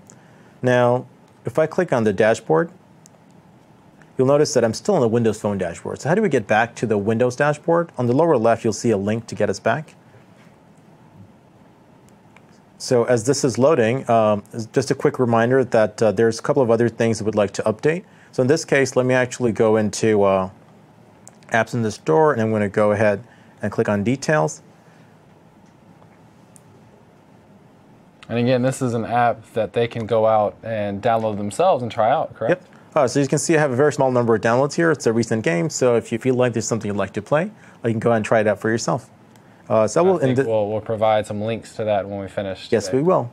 To proceed here, we're going to click on Create New Release. So every time you do an update for your game, you'll be asked to enter all these updates. So the first time you create the initial release, you have to enter this, the same values here. But when you do updates, the existing values can be unchanged. The app name, the selling details and services and so on. So I'll go to each of these, but I won't change anything because a lot of these values are unchanged. So it says here that Gallon Glider is reserved for this app. I can go ahead and reserve another name by changing it, but initially you will be adding the name. The selling details here, it says that there's a price here. If I click on this, you'll see several different price points starting from free to 99 cents all the way up to $999. If only I could sell apps at $1,000. Yeah, so if you feel you have an app that is worth $1,000, feel free, but I would highly recommend starting from a low price point, either $1 or just for free if you want to get your name out there. There are also several countries that you can make your game available in. And again, it's totally up to you what you want to do. There's some certification steps that are involved. Again, this is completely up to you. I've chosen a couple of countries. I've chosen my own category and subcategory. And finally, I click Save to proceed. So I'm actually going to click back. Or on the left, you'll see that I have the same links available. I'll click Services from here instead of clicking back. So there's some additional services you can choose. I have not used this screen, so I will skip to the next step. And there's an age rating. And again, if it's suitable for young children, you can start with 3+ to make it the most accessible, all the way up to 18+, depending on the content. Cryptography is something that may not be needed by a new developer or for someone just starting out. Again, if it doesn't use any cryptography or encryption, you can say no. And finally, we come to packages. Now, if you recall earlier, we were talking about the app package folder. So here, you can actually browse to the local file that we had created. So I can go ahead and select one of these. I can click Open, and I can use that to replace one of these existing files here. So what it does essentially completely deletes what I have out there in the marketplace, replaces it with my new version, and I can go ahead and hit Save to include that. Now, you notice here it does say, we uploaded the package in green text. It means that your package file has been uploaded successfully. It's going to be replaced. You can click Save if you would like to replace it. In this case, I'm not going to click Save. I'll just go to Description and show you what that looks like. In this case, I have a small description for my game. And I also have some screenshots. If you recall, we took a bunch of screenshots earlier. This is the place to add them. I can go ahead and click on a graphic to add new images, add additional images, or delete the existing ones. So again, for the first time, you'll notice these are all blank. The only reason you're seeing these filled in is because I've created this game before, and I've already uploaded it for my game. Since this is obviously a Flappy Bird clone using the Flappy Bird template, I've included some keywords that might be useful to find this game. And I have some information that says derived from the Flappy Bird sample and Construct 2 to give a shout out to the folks at Sarah. And finally, I have some other required images, such as the promotional images, and some contact information, which is my Microsoft email address. So that, in a nutshell, is the steps that you have to follow in order to associate your app with the App Store, the Windows Store, Microsoft, capture some screenshots, and create packages for your app. We talked about creating logo and splash graphics. So if you look at my screen again, you'll notice that I've highlighted some of the placeholder graphics I showed you earlier. Again, if you forget where those are, the screenshot shows you that it's within the Windows subfolder in the Images subfolder, and the screenshots can be replaced with your own version. And finally, we talked about publishing the app package. We went through each of the steps to publish it to the Windows Store, and we also uploaded the package, which was one of the most important steps. And finally, let's come to Windows Phone. So before we wrap up, I wanted to highlight that it's very easy to do all these steps we just did for Windows Phone 8 as well. Now, James, you've published to both Windows and Windows Phone 8. How was that experience for you? Yeah, actually, it's a little quicker and a little easier, I think, for Windows Phone. So it's a good thing that you covered the Windows 8 side, because it covers some of the steps that you don't even need to walk through in Windows Phone. So we've walked through everything that you'll need to publish to both platforms. It's very simple. You go into Windows Phone, you'll reserve a name, and you'll do your details and description and promotional images and stuff like that, and it's pretty straightforward. Yep. So again, back at my screen, we'll notice that the dashboard for Windows Phone looks just like the live website we looked at a few minutes ago. And the Submit App screen only shows a couple of things that are required, and there are some optional things that are off the screen, and what better way to look at it than to actually view the live website. So back at the Windows Dev Center, I'm going to go ahead and click on Dashboard, click on Windows Phone Store, and you'll notice that if I go to Submit App, again, there's the two required options. App Info shows you the required options you have to add for your app. And number 2 is where you upload and describe your package. There's some additional things like in-app advertising, market selection, custom pricing, and map services, and so on. These aren't things that you may need for a very simple app or game. But we did talk about in-app purchases and advertising, other ways you can make your game more profitable. This is not something that we'll be covering in detail in today's presentation, but stay tuned to additional information that may become available at a later date where we'll have more updates. And we also have our blogs. We'll be able to see some URLs so you can visit. So with that, let me actually jump to the next slide, which will give you some more information. So on the web and via social media, I'll run through these screens really quick. You will have the option to download this presentation after viewing the presentation display online. So that way you can get access to all the links. So don't worry about trying to write down all of these things as you're watching the video. You can also pause the video later on and write these down if you want. But essentially from the top to the bottom, we have the index page for Construct 2 on my blog, wakeupandcode.com. We cover many different game development topics, but here I have an index of links that may be useful. I have some basic step-by-step tutorials that explains in extreme detail how you can publish and create top-down shooters and Flapping Bird games and other similar games. And also the export and publish steps you've seen are also available on another blog post. And again, if you don't want to write all the detailed URLs, just start off with wakeupandcode.com/construct2. And next we have the Facebook group that James had mentioned earlier. He's been kind enough to co-admin that with me. We have a lot of, hundreds of actually members from all around the world. Again, it's on Facebook, Construct2 Indie Developers. The name is /group/Construct2Devs. And if you have additional questions, what better way than to join Sierra's official forums? A lot of discussions going on there. And again, I've mentioned the Sierra folks a couple of times. Here are the links to their tutorials that we have derived from. And finally, we have some templates and published games. James, you want to take this? Yeah, so we wanted to share, we've talked about a lot of stuff that we've done, and we wanted to share those links here. So my GitHub page is github.com/jqquick223. Again, when the slides come out, you guys can just click and go straight there.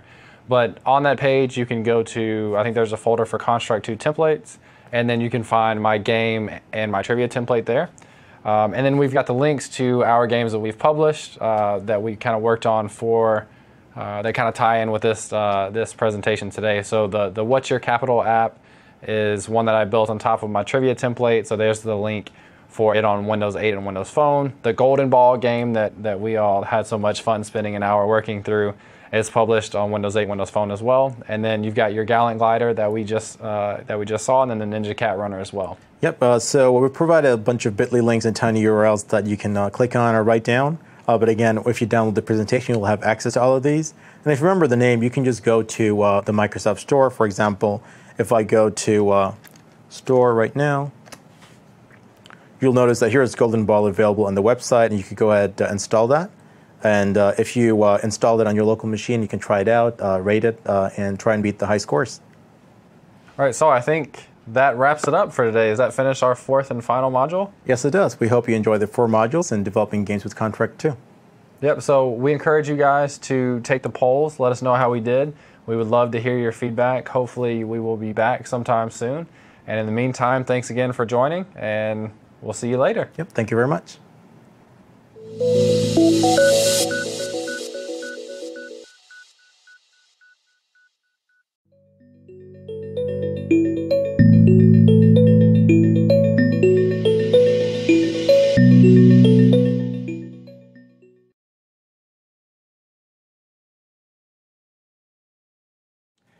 Hey there, welcome to Developing Games with Construct 2 Jumpstart. My name is Shahid Chaudhary. I'm Technical Evangelist for Microsoft, and I have my colleague James Quick here. Yep, so I'll go ahead and do my introductions. As you can see on the screen, and as Shahid said, my name is James Quick. I'm a Microsoft Technical Evangelist in South Florida. South Florida, for me, my territory is basically Miami, Fort Lauderdale, that whole area. On the top of the screen right now, you can see my Twitter handle is @jquickwit, W-I-T. My Microsoft email is jaquick@microsoft.com. My blog is blogs.msdn.com/quick_thoughts. Underscore is kind of hard to see, but it is there. And I've got several additional posts and videos and stuff about Construct 2 that you can find there as well.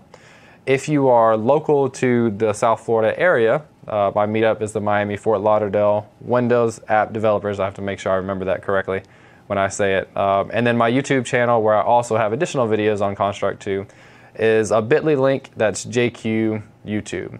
So as technical evangelists, Shahed and I more or less teach mobile application development for Windows 8 and Windows Phone. And in this case, we're really concentrated on making games with Construct 2. Yep. So my background, and similar to yours, is I have several games published, built in Construct 2, on Windows Phone and Windows 8. And then I'm a co-admin on Shahed's group on Facebook, the Construct 2 Facebook group. So with that, I'll pass it over and let you do your introductions. Sure. So as I mentioned earlier, my name is Shahed Chaudhry, and I'm from the DC metro area. So if you're around DC, Maryland, Virginia, you'll find me doing a lot of presentations up there. I'm also traveling up and down the East Coast as well. As you can see on the slide, I also have an indie dev background, although I've been doing corporate web development in my main career. I've been doing some indie games in my spare time. And during that time, I've been publishing games on Xbox 360, also on Windows 8 and Windows Phone 8. So recently started working on Construct 2, which brought me here today. I've also published several articles and tutorials on Construct 2. Some of them are derived from what Sierra provides on their site. Sierra.com is where you can get Construct 2. And we'll provide more information on that later in the presentation, but to get you started, you can also go to my blog, wakeupandcode.com, where you can see a lot of tutorials on Construct 2 and other game development. And finally, I have a meetup page where you can go and visit and attend any of my events that are coming up within the DC metro area. Awesome. Let me get that to switch. All right, so what are we going to do today? We talked about we're doing developing games with Construct 2, but how are we going to break down this jumpstart? So we're basically going to have 4 different modules. We will have, one is going to be Introduction to Construct 2 and building your first game. So we'll download Construct 2, walk through it, and do the first tutorial. Part 2 will be expanding your game, so expanding on the knowledge that you learned in Part 1 with another demo where we'll add more features and things like that to build a more complex and like publish-ready kind of game. Yep. And then you want to cover Part 3 and 4? Sure. So in Module 3, I'll be talking about exploring the different Construct 2 templates that we have available.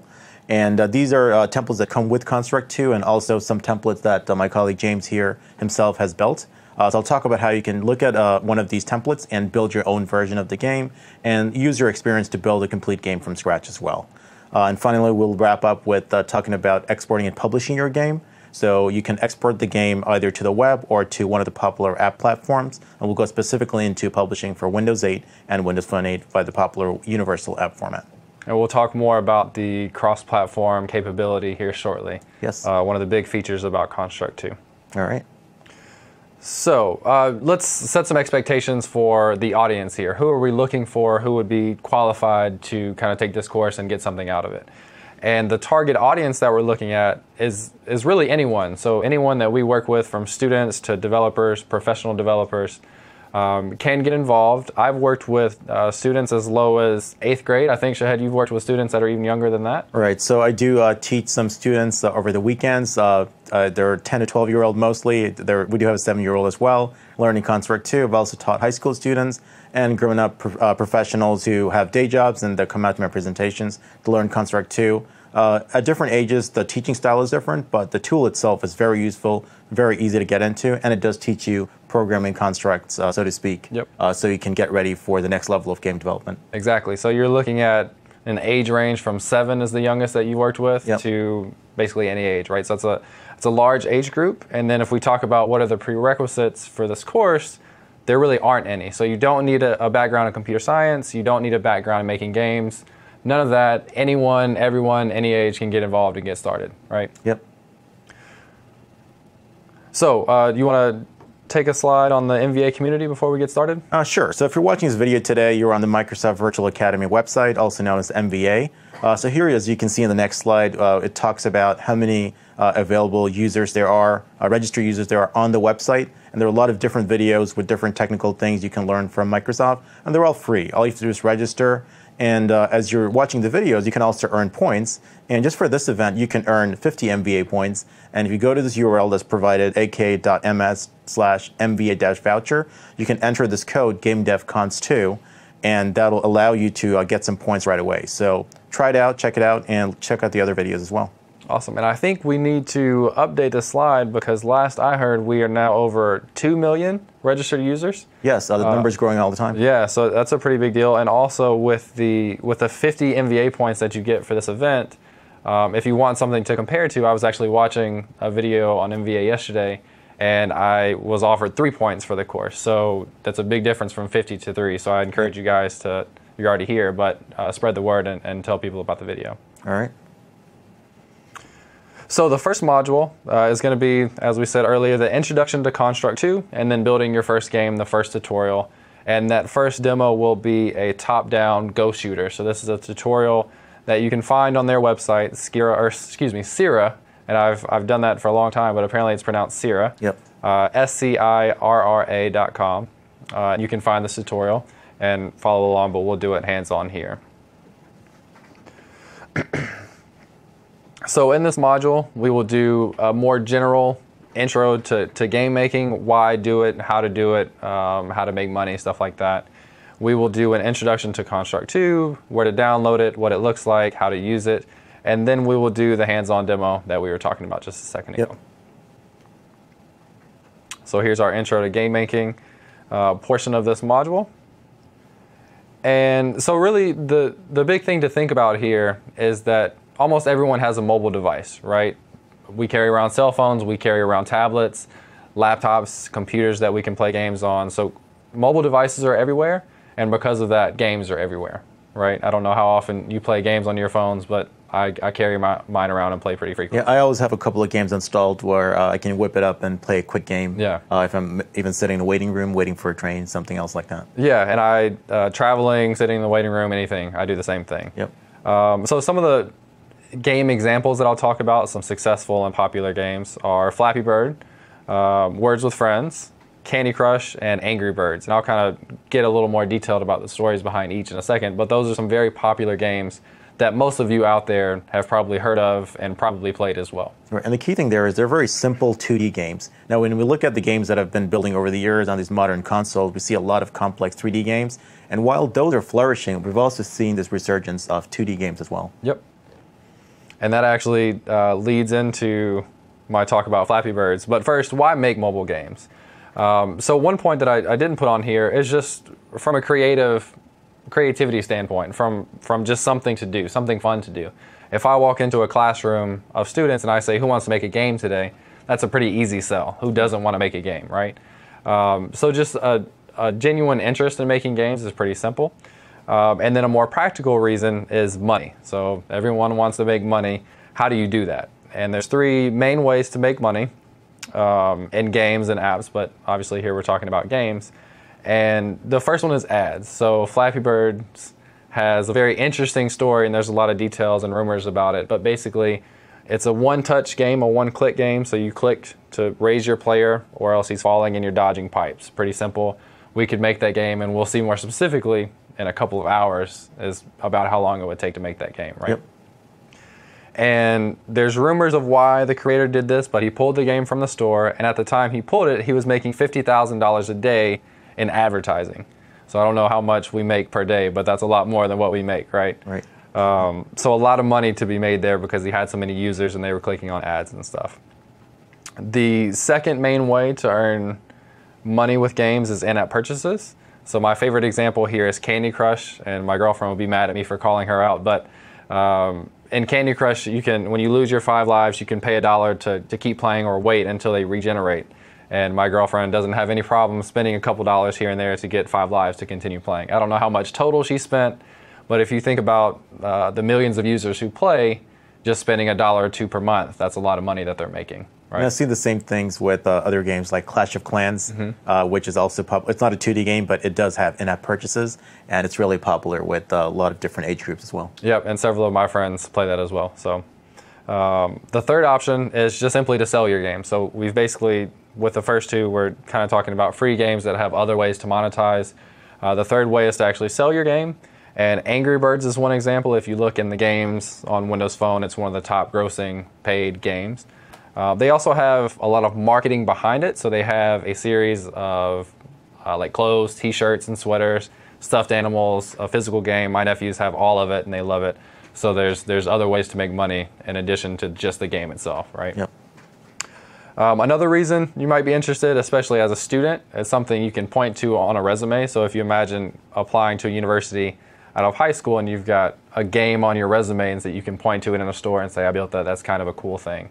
In addition, professional developers, they can have something maybe that shows their more creative side. So they write code all day, but they also can be creative and create a game and stuff like that. Right. So I wouldn't underestimate how important and useful that could be. Yeah, a lot of the time people wonder about making a complete game and they don't have the time or the resources to build a very complex game. So if you look at simpler 2D games that you can build very quickly, you can still build something that's complete and publish it to the store and use that as your portfolio, as opposed to saying that you were a part of a larger team, that you worked at some other company. So this is something you can show to prove your worth. Right, and Flappy Bird, we'll see in a few hours, it will be the perfect example of that. Yep. For how quickly you can do it.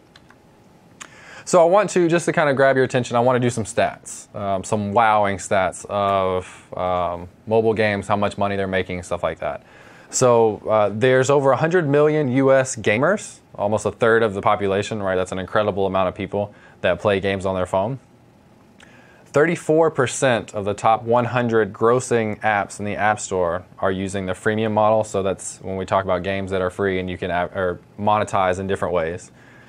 The mobile gaming industry is predicted to reach $54 billion by 2015. That's an insane amount of money. So if you think about one of the reasons for developing, you want to go out and you want to get a portion of that money, right? It's a big chunk of change that you could potentially get into. Yep, and then when you're looking at these different markets that are available with Microsoft's platforms and the competing platforms, one of the things Microsoft started offering recently is the universal format for publishing to both Windows 8 and Windows Phone 8, and coming soon for Xbox One as well. And this lets you use mostly the same code base to publish to more than one platform. So basically today, the tutorials you'll see will allow you to publish one game into multiple marketplaces at the same time. And this makes it really easy for you to publish to multiple platforms with less effort. Yep. So over 80% of all revenue by mobile in 2012 was from games. So think of all the money that people spend in apps and advertising and in-app purchasing. 80% of that comes from games. They're the most popular app category, as you might expect. More people are looking to play games than they are to have like productivity tools and stuff like that.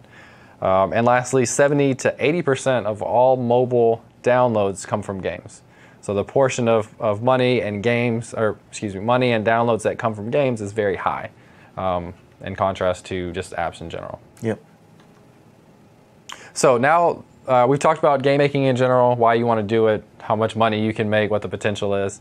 But now let's go ahead and dive into Construct 2. So let's do our introduction, and we'll download Construct 2, we'll pull it down, we'll see what it looks like, how to use it, and then we'll do our hands-on demo that we talked about. Yep. So what is Construct 2? Yes, what is Construct 2? Yeah, so we've talked a lot about it, but we haven't really said many specifics about what it is. But Construct 2 is a powerful, groundbreaking HTML5 game creator designed specifically for 2D games. It allows anyone to build games, no coding required. So we've talked about the no coding required. There's no prerequisites for this course. Anyone can get involved. But a couple of things stand out to me in that first statement, the first of which is its groundbreaking HTML5 game creator. So it creates games in HTML5 and JavaScript, your web technologies. And then the second part is it's designed for 2D games. So there are other tools that are more adequate and geared towards 3D, like Unity, which I think we have a course coming up or already out on Unity, I'm not sure. Yep, it's being broadcast in September sometime. Okay, so keep an eye out for that as well. But here we're talking about 2D games with Construct. So if you're looking to download Construct 2, and it's a free download, you can go to Sierra's website, SCIRRA.com, and on the screenshot here, you can see the download button. Download it, run the exe. It's pretty straightforward. I don't think we need to run through that here. Now, is that free for everyone? Is there a paid version? Yeah, so you want to talk about it's free to download, and everything we'll do today is included in the free version, but there's a couple of different tiers, and if you want to talk about how that pricing works. Sure. So if you go to the download section of the website, you'll notice that there's multiple versions available.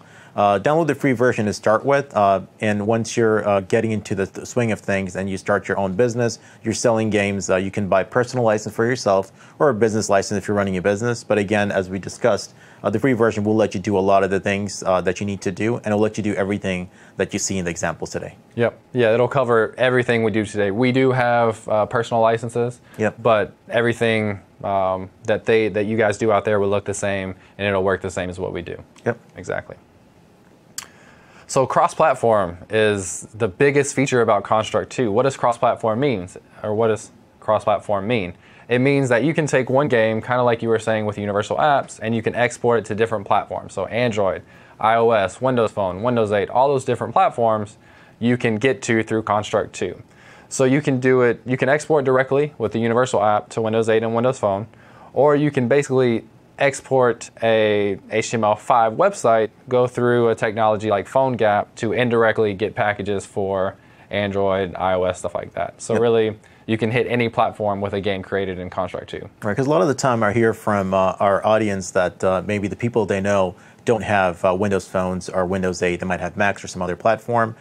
So what we do is we let them know that they can still publish to our platforms, but make it available to competing platforms as well using minimal effort. So you'll find that Universal Apps is a very quick way to get your game out there. But if you'd like to have it on multiple platforms as well, you'll notice that it's not that difficult. Yep, but I will mention one thing. You have a more direct route to get to our platform through Construct 2. Yep. You have to go kind of in a roundabout way to get to the other platform. So it's something to keep in mind. It is easier, and that's why we focus on it. It's free. It comes directly to our platform, and it's a great tool. Yep. Right.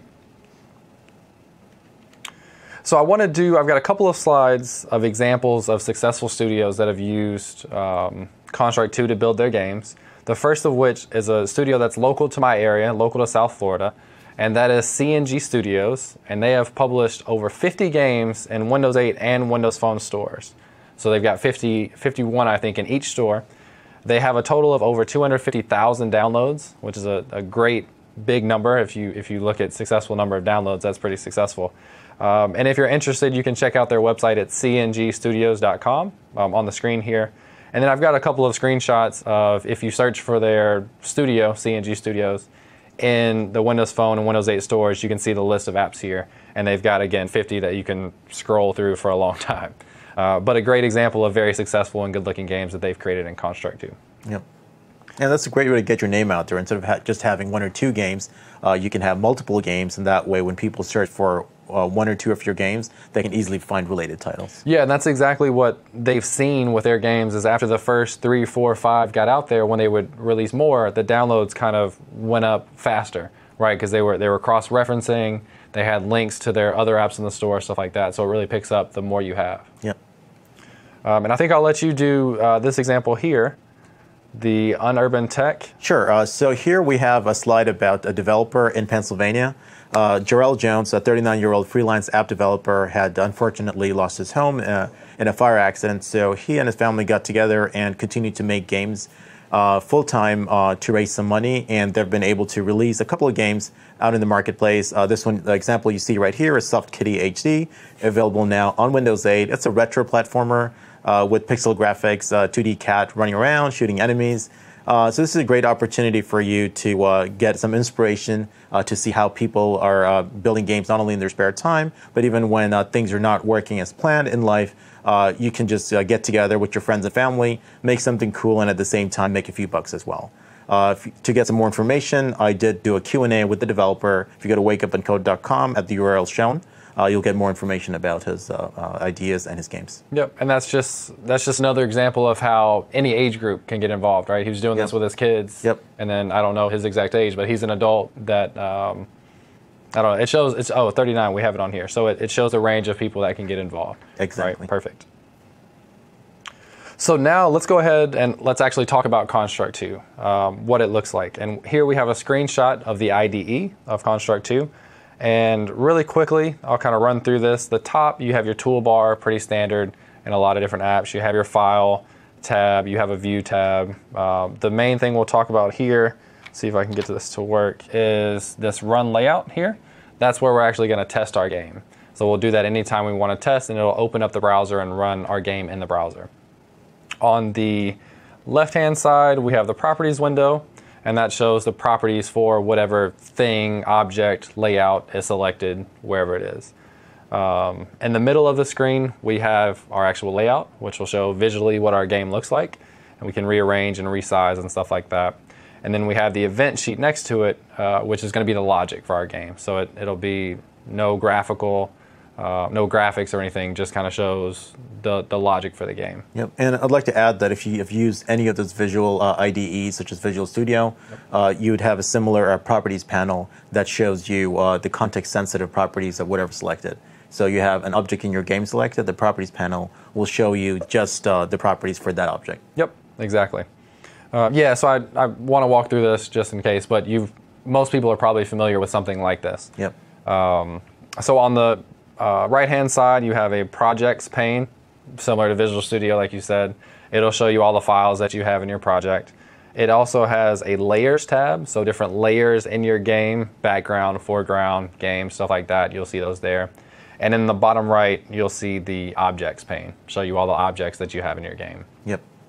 So I've got Construct 2 open. So this is, when you download Construct 2, you pull it open initially. This is what it will look like. You see some of those panes I'm talking about, but the first thing we need to do is create a project, right? So under the File tab, we can just go to File, New.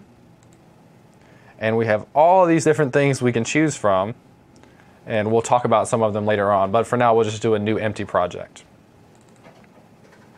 And I'll close the Start page.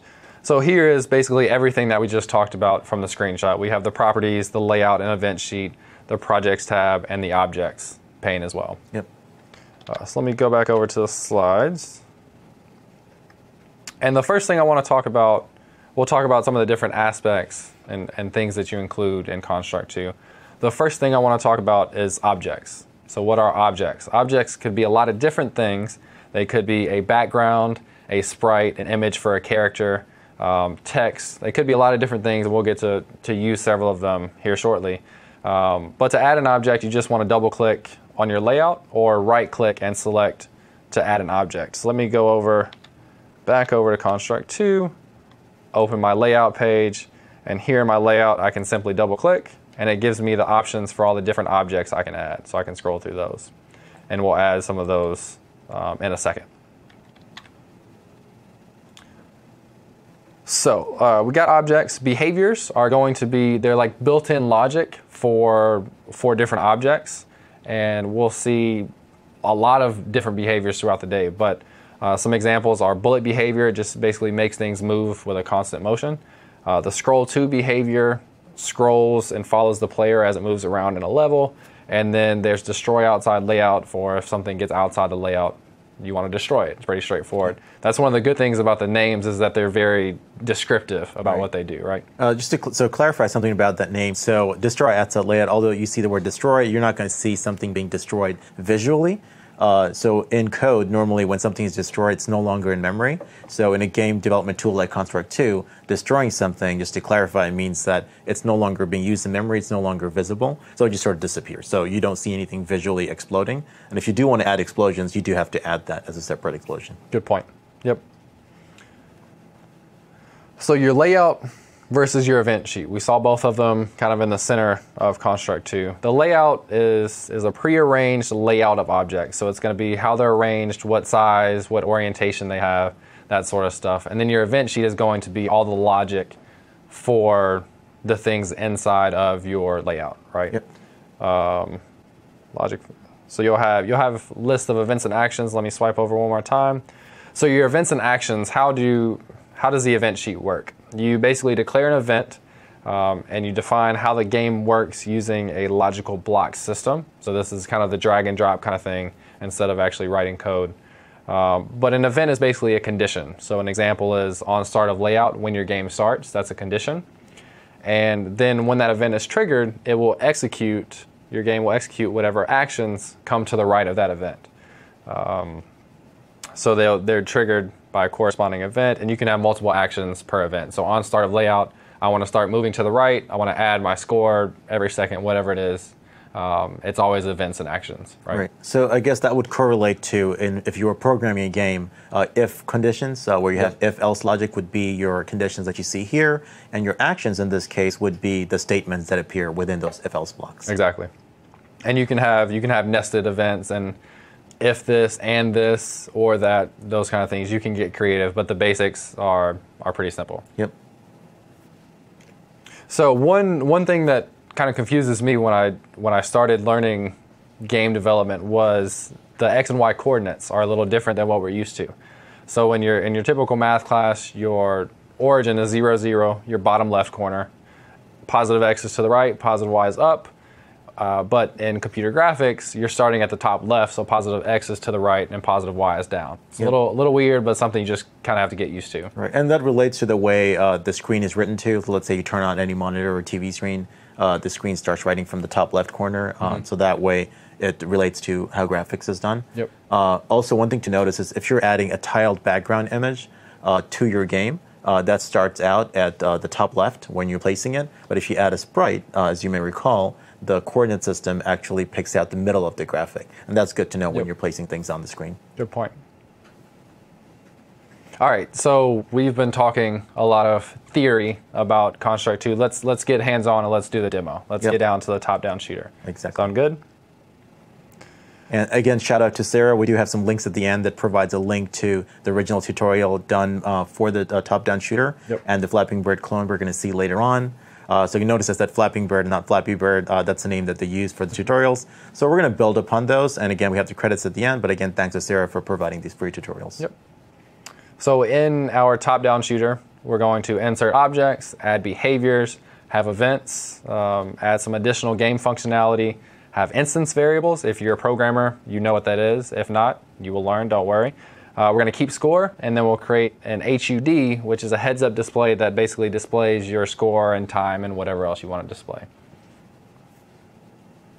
So inserting objects. We talked about really quickly, you can double-click, choose an object, give it a name, put it in there.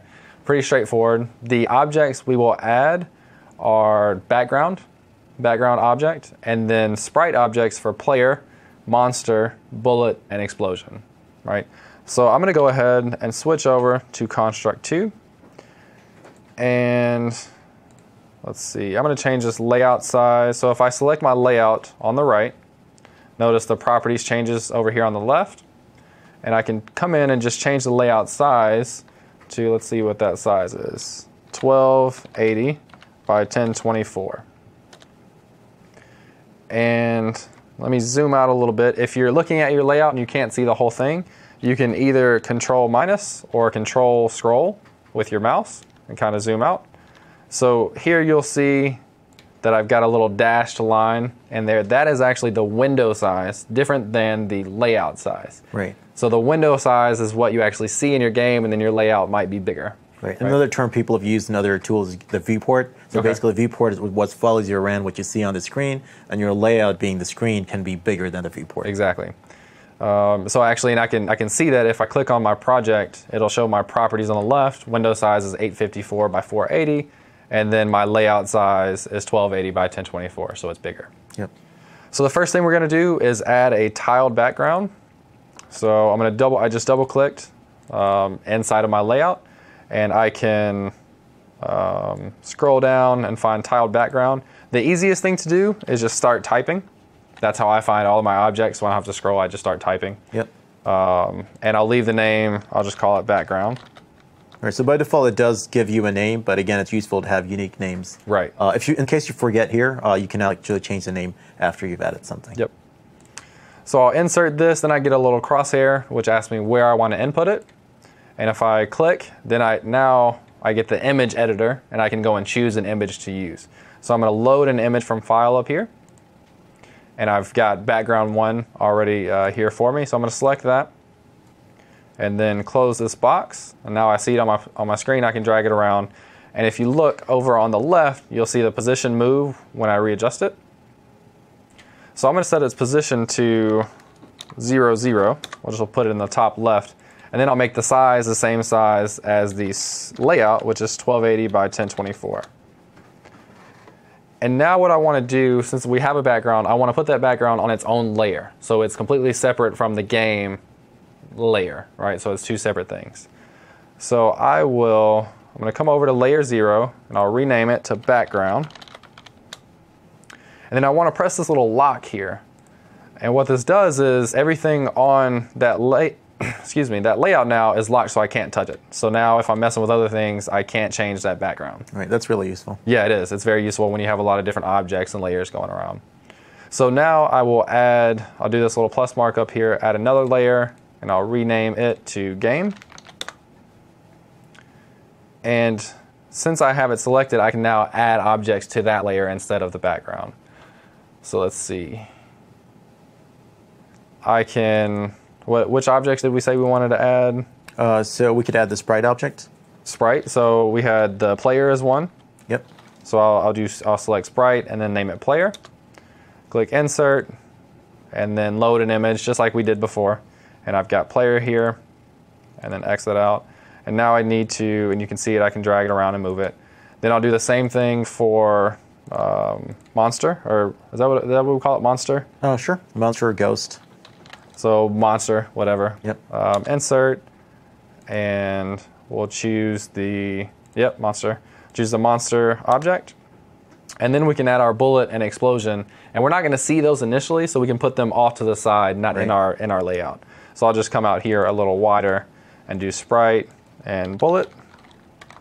And that's where you'll see one of the behaviors that's called bound to layout is useful. So if the player is bound to the layout, they can't leave this main screen. So we can still leave things like bullets and explosions outside. Yep. So we've got our bullet, and then I'll select his graphic. They've got a little bullet graphic. There we go. And I'm going to drop him, if I can, drop him off to the side so we don't see him initially. Yep. And then we'll do one more, sprite and explosion as the last one. And then insert, and do him off to the side as well. And we've got this explosion here. So I think we've got all of our objects added in. And the next thing we want to do is add behaviors for those objects. So the behaviors that we're going to add, and again, these are predefined logic for our objects, right? Yep. For the player, we're going to have the 8-direction object. It allows you to use the keyboard to move left and right. The scroll to behavior, which follows the player around in the layout. And the bound to layout, which, like you said, keeps that player confined to that layout. The bullet object will have a bullet behavior. Yep. Who would have ever thought that, right?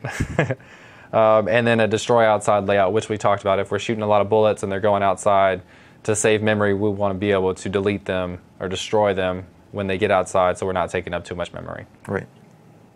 The monster will also have the bullet behavior, so it's using it just as constant motion, and eventually it will kind of track our player, just move towards our player.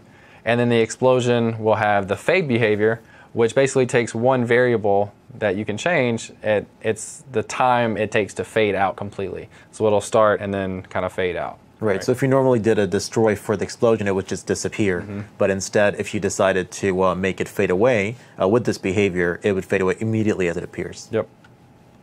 Exactly. So now I'm back into Construct 2, and I'm going to select my player object from the objects pane. And then on the left, I can see now there's a place for behaviors. So I click on behaviors, I get a little dialog box, there's a plus mark. And which ones do we want here, did I say? 8 direction. 8 direction, so that's for movement. And again, I'll just start typing so I can find it. 8 direction and bound to layout. Scroll to and bound to layout. Okay, yep. Scroll to, add that one, and bound to layout. So I've got those 3 behaviors. I can just X this out, and then it'll show up these different properties for those behaviors on the left. Yep. And we have our monster, so let's do...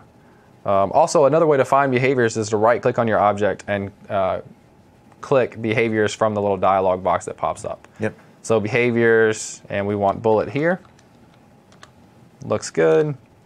And then explosion, we want fade. So we'll fade that. And bullet, we want the Bullet motion. Yep. The bullet behavior. Exactly. Cool. So I think, does that cover all of our... We do have one more left. We do want the bullet to be destroyed outside the layout. Okay. Yep, exactly. And let's see. Behaviors and destroy outside layout. And I don't know if I put this in the slides. Let's see, in our objects. So I missed one thing in inserting objects. We want a couple of objects that we're not going to be able to see. Yep. Like the keyboard and the touch object, and this allows for input from the user of the game to use their keyboard or touch on the screen and or click with the mouse. Right, so I've seen some questions on that about the 8-direction behavior. Since we added 8-direction, it does allow some keyboard input, but adding the keyboard and the touch objects actually allow us to respond to events that happen. So let's say we want to do additional things when the keyboard is being touched or the touch screen is being touched. So adding these objects here allow us to react to those events. Exactly. And one cool thing, in the demo they actually use and we will too, we'll use the mouse object, which tracks the mouse. The touch object will actually use touch on a touch screen, so this is touch screen. Yep. It will track that as well as a click on the mouse. Right. So it's more built for modern games where people could be playing with a keyboard and mouse or on a touch screen. Exactly. Right? All right, so let's go back over to the slides. Oh, we actually need to add those objects. So we will need the keyboard, and I'll just start typing. Keyboard object, again, gives us the ability to track input from the keyboard. Yep. And then I'll double click again. And good thing to note here while you're adding that is these become available to all your layouts. So when you had visible objects, they're available to the layout you add them to, but these intangible objects, like keyboard and mouse, are always available to you. Exactly. So yeah, to clarify, these objects, keyboard and mouse, are invisible. We don't see them in the game. They just allow us to track the feedback from the user. Exactly. And they can be used in each layout and event sheet. Yep. Right. Cool. So we'll add that. Now we've got all the objects. I think we've got those covered. We have the behaviors for the visible objects, and then we've got the explosion and the bullet kind of off to the side so we don't see them initially. Right, and now we can start creating some extra monsters if you want to show how that's done. Yeah, so if we select a monster that's already here, that is one instance of the monster object listed on the right. So if I want to make a copy, there's a couple of different ways I can do it. I can click on it and then Control-C, copy, and then Control-V, and that gives me a crosshair where I can add another one. Yep. Or I can hold down Control and click and drag off of these monsters to create more. So I just click, hold down Control, and then click and drag, and now I've got all these monsters. Exactly. Yep. So we do have all of our behaviors. Now let's get into the event sheet. This is where we do our custom logic, and we actually have to, for lack of a better term, write some code. But as we know, it's much simpler than that and easier for anyone to get involved and to do this. So we talked about what events are. The first event that we're going to do is to move our player towards the mouse every tick. And a tick, as you can see up here, is a 60th of a second.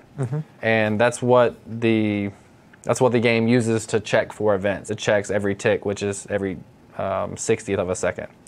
So let's go back over to Construct 2. And instead of doing the layout, we'll switch over to the event sheet. And pretty straightforward. The only thing we can do here is add event.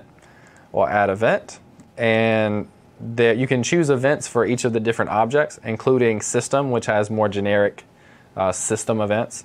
So we'll go into system, and then you can search for it or just start typing, and we'll do every tick. So that the event is every tick, and then the action will be to select the player. We want to set his angle towards the position of the mouse. Right. So we'll do player and then set angle toward. So set angle toward position. And then we'll need an X and Y coordinate. So it'll start at his X and Y coordinate and go to another X and Y coordinate. And that X and Y coordinate will be the mouse. Right. So and this syntax, you'll notice, those who are watching, that mouse.x and mouse.y it's called an object.property notation, which is very familiar to those who are into object-oriented programming. And learning something like Construct 2 sets the stage for getting there. Exactly. So if you are a programmer, this is going to look very familiar to you. If you're not, you'll get used to it, but you can start with whatever object you want, and IntelliSense will pop up. So there's mouse. Press enter, it'll complete for me. Then if I do a dot, it'll show me all the different things that I could use, the properties of that object that I can use. Right. So I'll do mouse.x, and mouse.y. And if I click done, and I haven't run this yet, so let me actually run this in the browser. And now, if you see, this guy is rotating towards where my mouse is, right? So now he's looking at me everywhere I go, and I can use the keyboard to move him around. And that's that 8 direction. Yeah, this is the 8 direction movement, and I can change his rotation and all that kind of stuff. And one weird thing we might have noticed, those monsters are taking off to the right and off the screen. Motion. Yeah, that's the bullet motion by default. It goes directly off to the right, so we'll fix that in a second. So let's go back over to the slides. So we have our first event. Now let's add some game functionality. So shooting, everyone likes to shoot, right? So let's say that we want to shoot a bullet every time the user clicks. Yep. And once we shoot a bullet, if we hit a monster, we'll do that explosion effect, and then in a minute we'll make the monsters a little smarter. So the first thing is to go back over to the event sheet and add event, and we want to track the mouse. So mouse on click and on left button click. Then we want to have the player spawn another object. Yep. And if I click in here, I can choose the bullet object. And it will be, we want it to be on layer 1 because that's our game layer, right? And then image point we can leave at 0, and I'll talk about what that is in a second.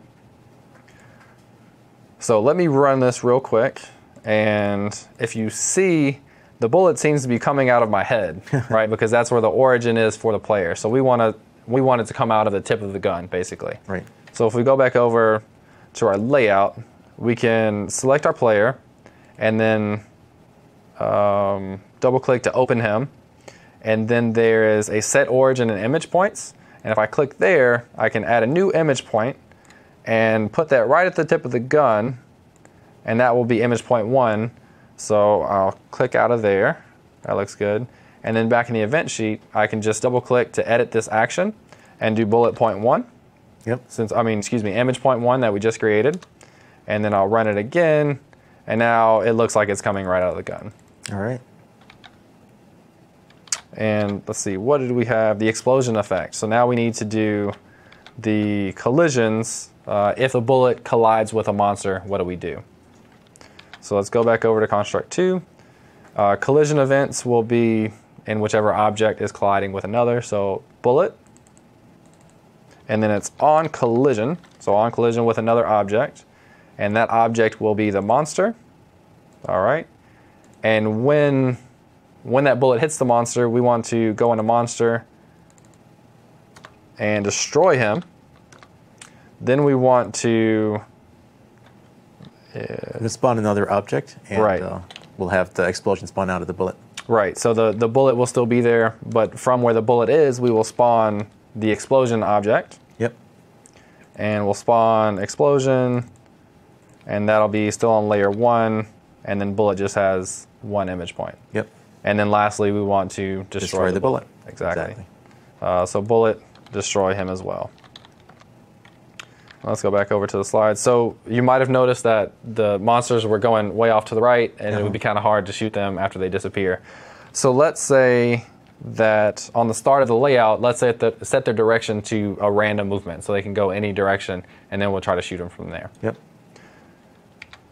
So let's go back over to construct 2, and let's say add event system. So a system event on start of layout.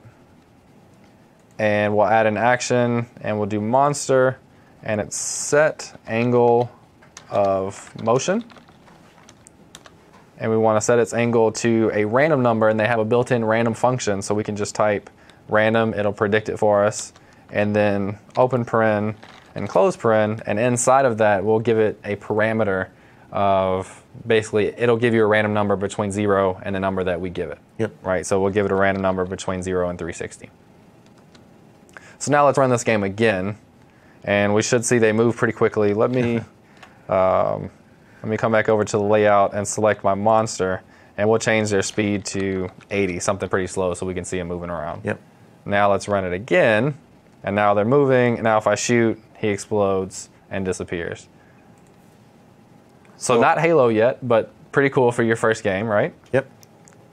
there something you wanted to add? Yeah, I wanted to add something really quickly. So the explosion right now, you can see a black background Yep. around it. So I guess you'll tell us how we can get rid of that by changing the gradient. So the explosion right now has that black background, Yep. and to get rid of it, you'll have to remind me where it is actually. Check out blend mode where it says normal right now. Yeah, blend mode. Check out the options that you have.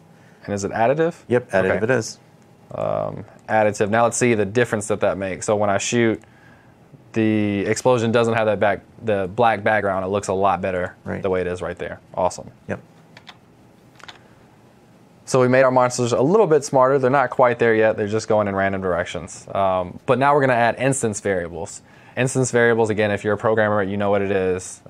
If you're not, an instance variable is, let's say the example is health for the monster. So each monster has its own health.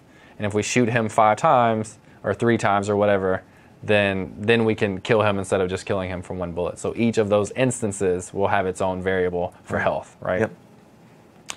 So let's go in to construct again.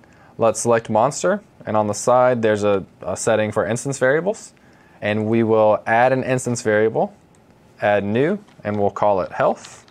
And just to keep it a little easier for us, we'll do an initial value of 3. Yep. Okay. Okay.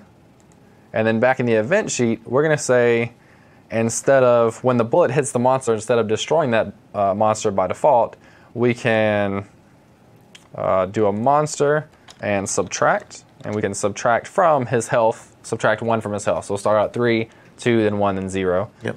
And okay. And then I'll just move, and you can drag and drop these and move them wherever you want. So I'll move that there, and then get rid of the destroy. So now when I shoot him, he will just continue to lose health. Yep. And then I can check to see if his health equals 0, then I want to actually destroy him. Right, because right now we've removed the monster to destroy, so we still need a way to destroy the monster. Yep. So monster, and then compare instance variable. So it's an instance variable, health is. Mm-hmm.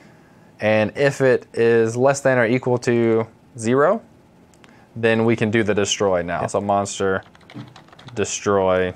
There we go. So and now while you're adding that, it's good to point out that we use less than or equal to 0 because later on, if we had more powerful weapons, and if it causes the monster to be destroyed more quickly, then it could go below 0. Yep, exactly. So now, if you notice, I'm having to shoot them 3 times before they run away. Let's try that again. So he doesn't die on the first bullet. It takes 3 to kill him. And same thing here, right? Yep. So I think the next thing we're going to do is, we're going to keep score. So let's do a global variable for score, and we will increase the score every time we shoot a monster. Great, and that should be the final thing we can do to wrap up this game and have a fully playable game. Yep. So we can right-click in our event sheet, add global variable, type in score, and it'll start out at 0. Say OK. And then every time the bullet hits the monster, we can increase the score. Let's see where that is. System add 2, and we'll add to score. We can just add 1 to the score. Yep. And that'll keep track of the score. In the next tutorial, I'll actually show how to display the score. Right. So let's see. So we're keeping track of the score, and then we could create another layer for the heads-up display. And the heads-up display is where we actually display health, score, stuff like that. So let's go back here and to the layout. And under layers, we have the 2, the game and background. And we can add another layer and rename that to HUD, which is where we'll display the score and timer if we had one, stuff like that. So one thing to note here is that the heads-up display you don't want to move. So as we're moving through the level, the game and background are moving, but we don't want that heads-up display to move, right? We want it to stay the same. So we can come over and edit its parallax and change it to 0, 0. And parallax just means that it won't scroll, right? It won't move around. And I've got a slide on this, but in a minute. But we want that to stay the same while everything else rolls. Yep. And actually, I'll go ahead and do to display the score. I'll go ahead and do that here, and then we'll talk about it more in depth in the next one. Sure. So back in the layout, I can double-click and add a text object, and we'll call it score text. Insert that. I'll resize it. I won't make it too pretty, but I can come in and change it to say score.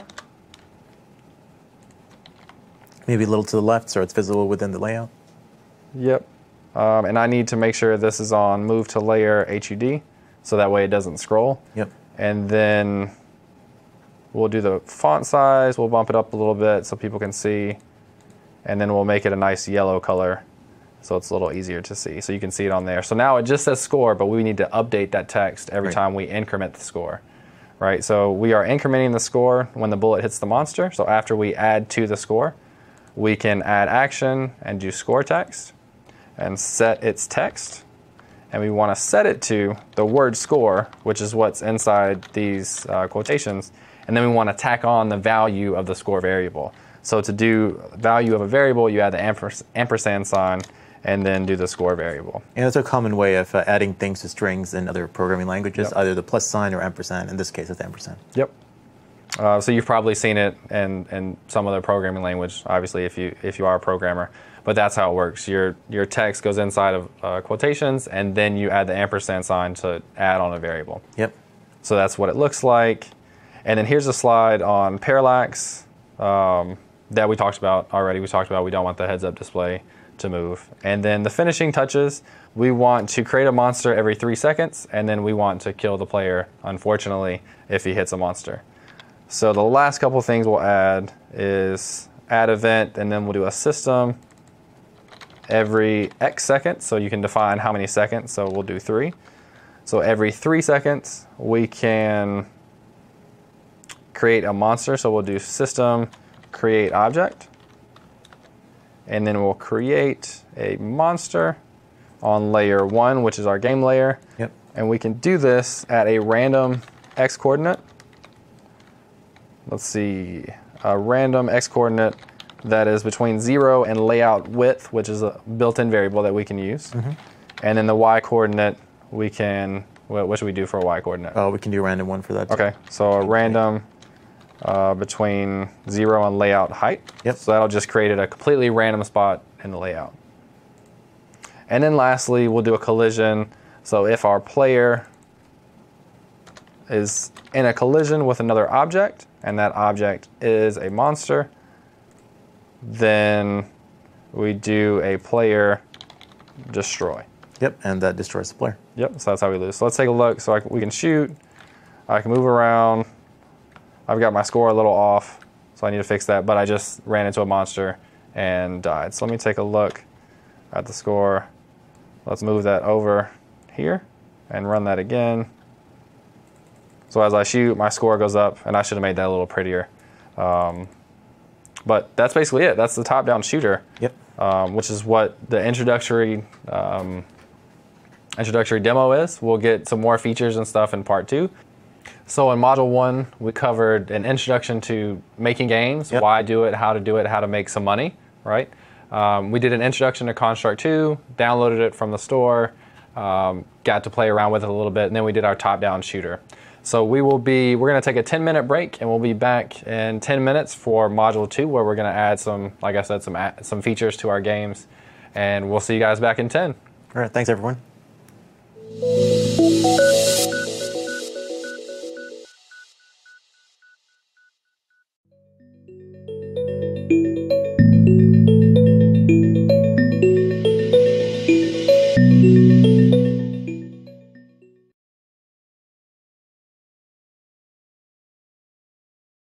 Hey guys, and welcome back. We had a few minutes to stretch our legs and get ready for part 2 here.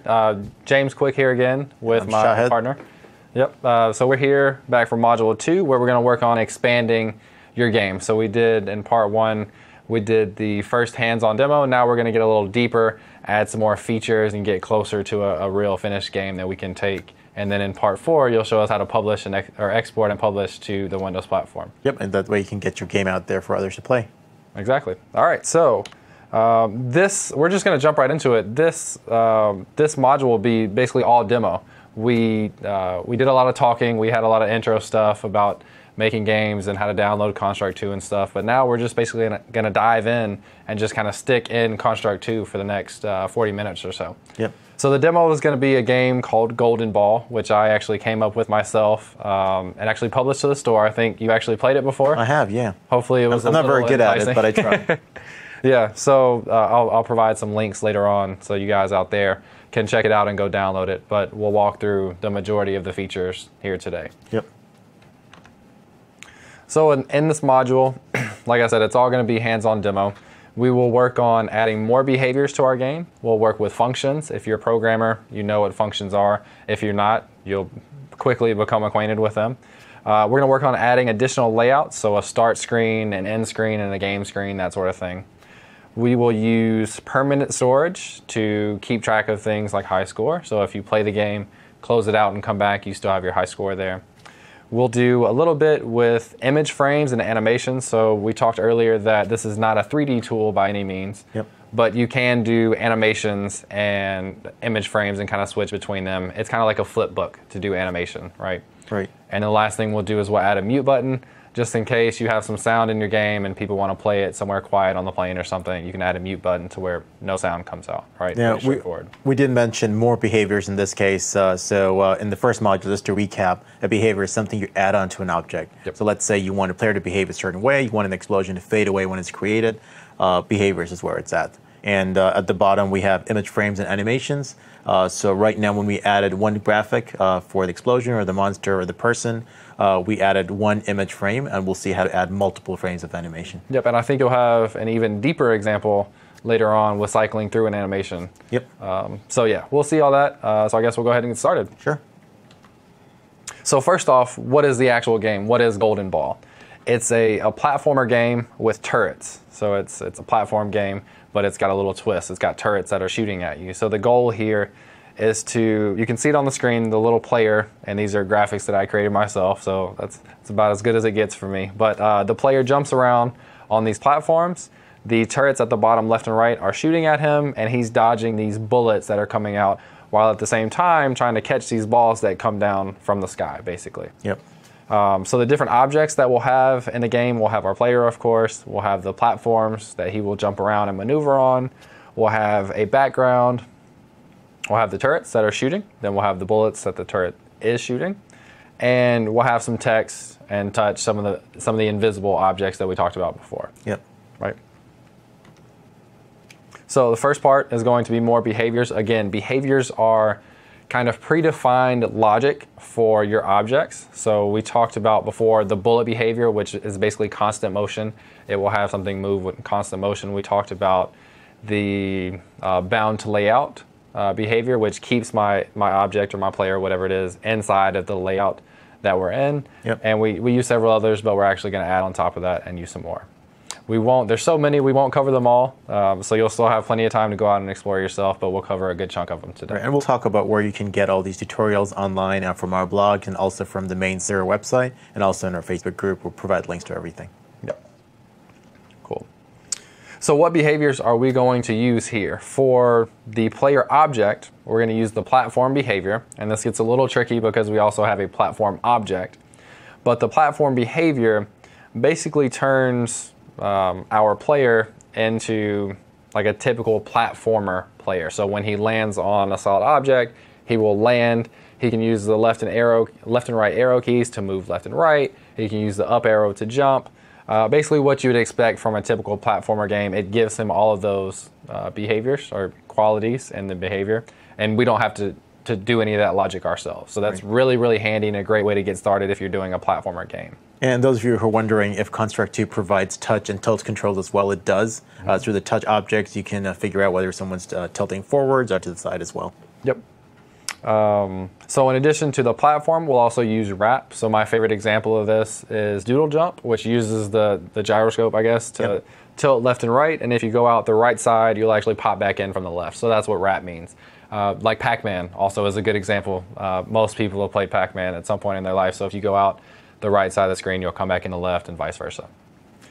Now the platform object, and again, this gets a little confusing name-wise because you have the platform behavior and then you have the platform object. The platform object is the thing the player actually walks on, it jumps up and down onto, and lands on.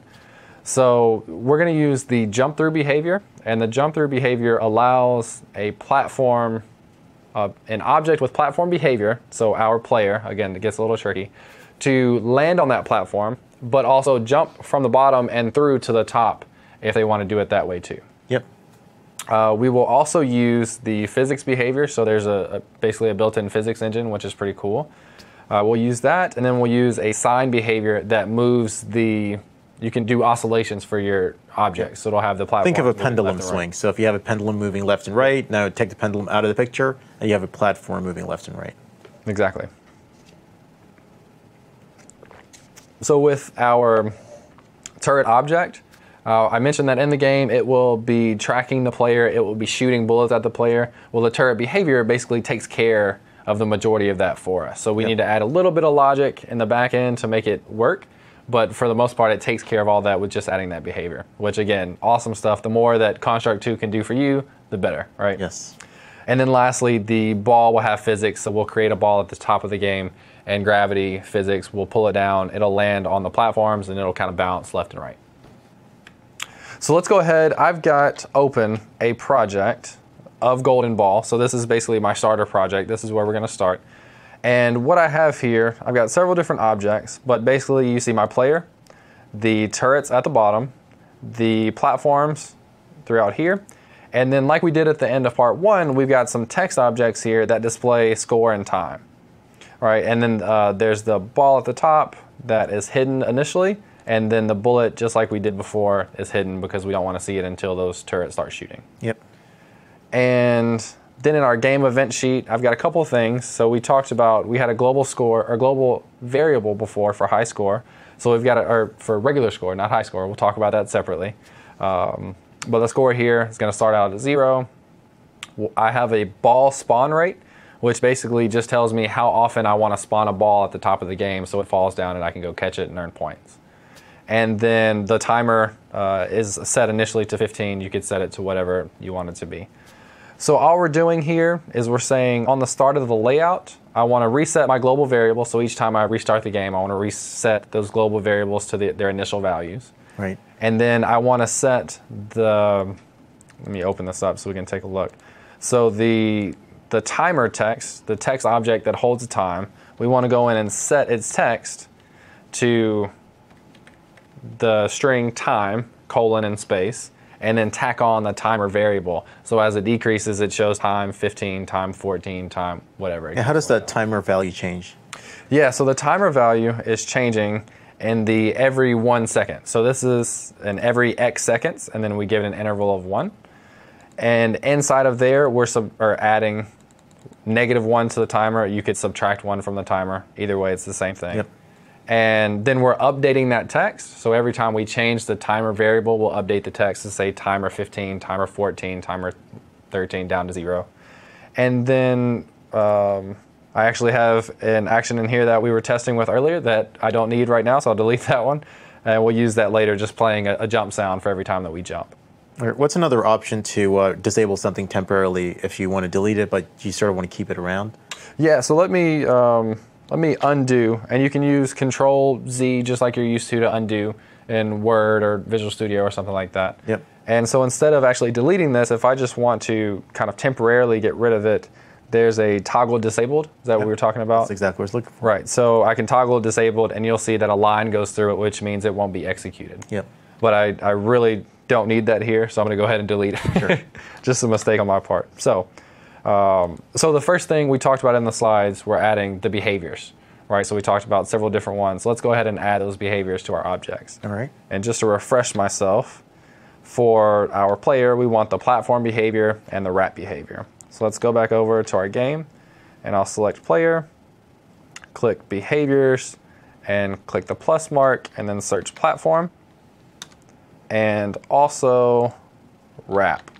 So again, platform gives it the ability to land on platforms, move left and right, and the wrap will wrap it. If it goes out the right side, it comes back in the left. Yep. And then for our platform, let's do behaviors. I mentioned that we were going to use the jump through behavior. Let me do one thing very quickly, and let's do the solid behavior instead, and I'll kind of talk about what the difference is there. So if I run this game right now, I should be able to move left and right, jump up and down, and land on top of this object, this platform. But if I try to jump from the bottom, as you can see, I don't go through. So that's with the solid behavior. If I come back over and change the solid behavior and actually delete it, yeah, delete that, and then use the jump through, okay. And I'm gonna take my player also, where is he? Player, and I'm gonna let him jump a little higher. So I'll set his jump strength to 800, so he can jump a little higher. But now with the jump through behavior, I can jump from the bottom and go through the platform up to the top. All right. So now you can do any combination of those two. You can have some platforms use solid, some use jump through. Either way is fine, and it just kind of depends on how you want your game to feel and act. But two pretty quick and easy ways to get this platformer game started. And I've seen games use different kinds of graphics for that. So let's say if it's a jump through, you have a visual platform that indicate that you can jump through it. And if it's something solid, maybe it's made of rock or stone that you can't go through it. Exactly. Yeah, and you could do different colors, red versus blue or something. You can do whatever you want, any combination of all of the above. Exactly. So back to the slides. So we have a couple more we need to add in addition to the jump through. We need to add the physics behavior and the sign behavior. So let's go back over to our game, and we'll come down and select platform, and then go into behaviors. And again, we want physics. So we'll add that one, and then the sign behavior, S-I-N-E. Okay. Now let me run this again, and we should see that these platforms are now moving back and forth, right? So they're oscillating all at the same speed, the same distance, that sort of thing. So I can come in to the properties for platform, and if I select platform in the objects pane, it changes, anything I change will change to all of them, right? But some of the variables we can play with here are under sign. We can change the period, and we can change it to 2. And I think that makes it a little faster. I'll have to make sure. And then magnitude, we could change it to 75 or something. And now we should see that these will oscillate a little faster and a little wider. Right. In addition, if I come out and select just one platform, if I can, select one platform, I can go in and change some of his variables. So I'll do a period of 5 and have him move really slow and a low magnitude. Now I should see this one down at the bottom moves very differently than the rest. So you can change the behaviors, the properties of the behaviors as a whole, or you can kind of dig in and change them individually so that they act a little different and you don't know exactly what to expect at all times, right? Adds a little bit of excitement to your game. So let's pop back over to the slides. And now for the turret object, we want to do the turret behavior. And let's go over back to the game. We'll select the turret. We've got 2, the bottom left and bottom right. And we'll do behaviors and select turret behavior. And that looks good. And we'll see a couple things in here that we'll need to change. The range is basically what distance can it see. So right now it's only looking 300 pixels away to be able to see its target. And our screen is a lot bigger than 300 pixels. So I'm going to just bump this up to 3000 so we can always see the target, the player. The rate of fire, and this is the time to shoot in seconds. I would have thought that this was how many times per second you shoot, but it's actually the amount of time it takes to shoot. So this is saying I'm shooting every 1 second. So it's very customizable then. Yeah, you can come in and edit all these properties just like you can for any of the other objects. Cool. And then I think that's all the properties there that we have to change. So now let's come back over, and we've got one last behavior for the ball, which is just physics. And we're going to see something a little awkward here that I'll have to fix. But let's go into the ball.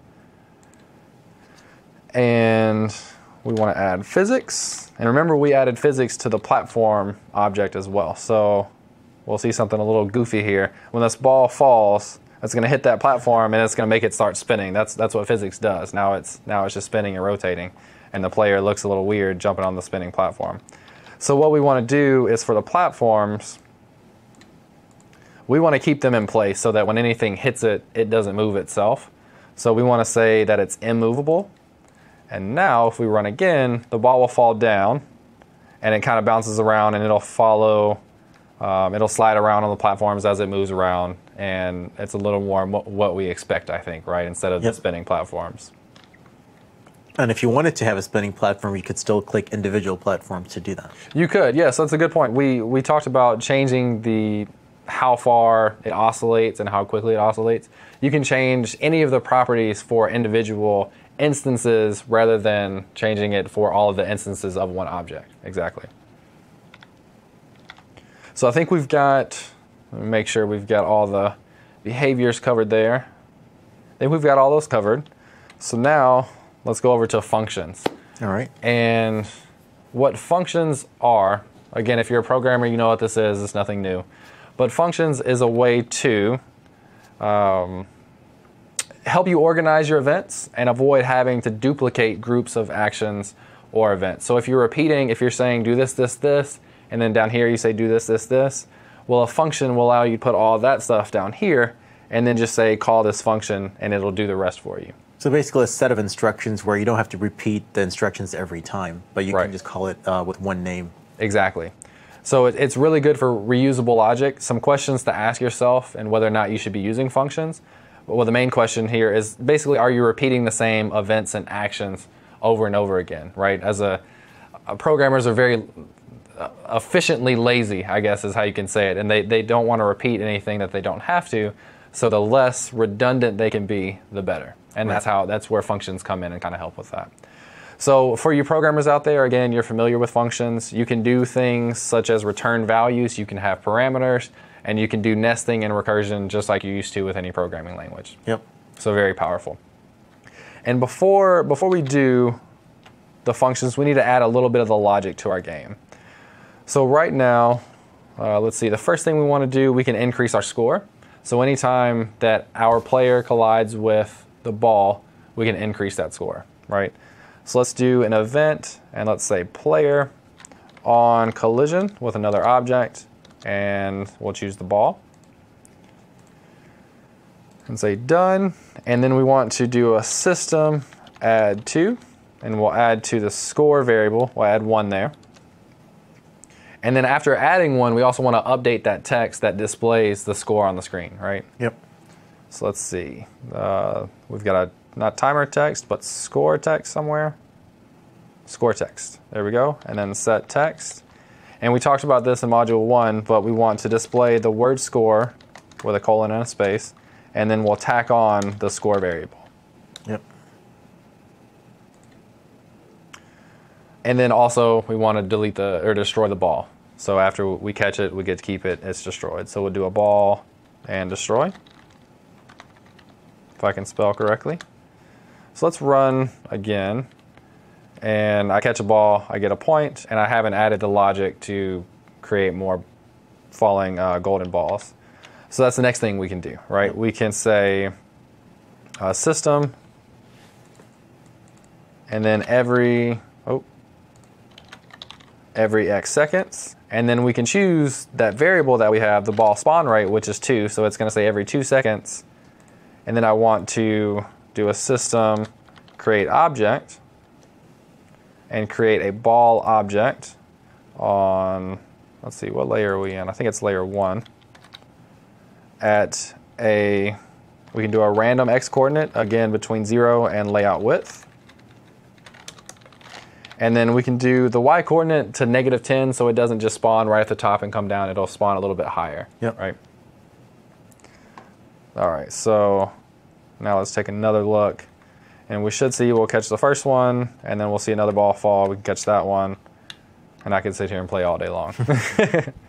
So we haven't added much difficulty yet, right? So what can we add to make this a little more difficult? Well, there are a couple of turrets sitting right there. Maybe they could make themselves useful. Yeah, so these turrets we talked about by design, these should be shooting at our player, right? That's what the turret behavior does for us.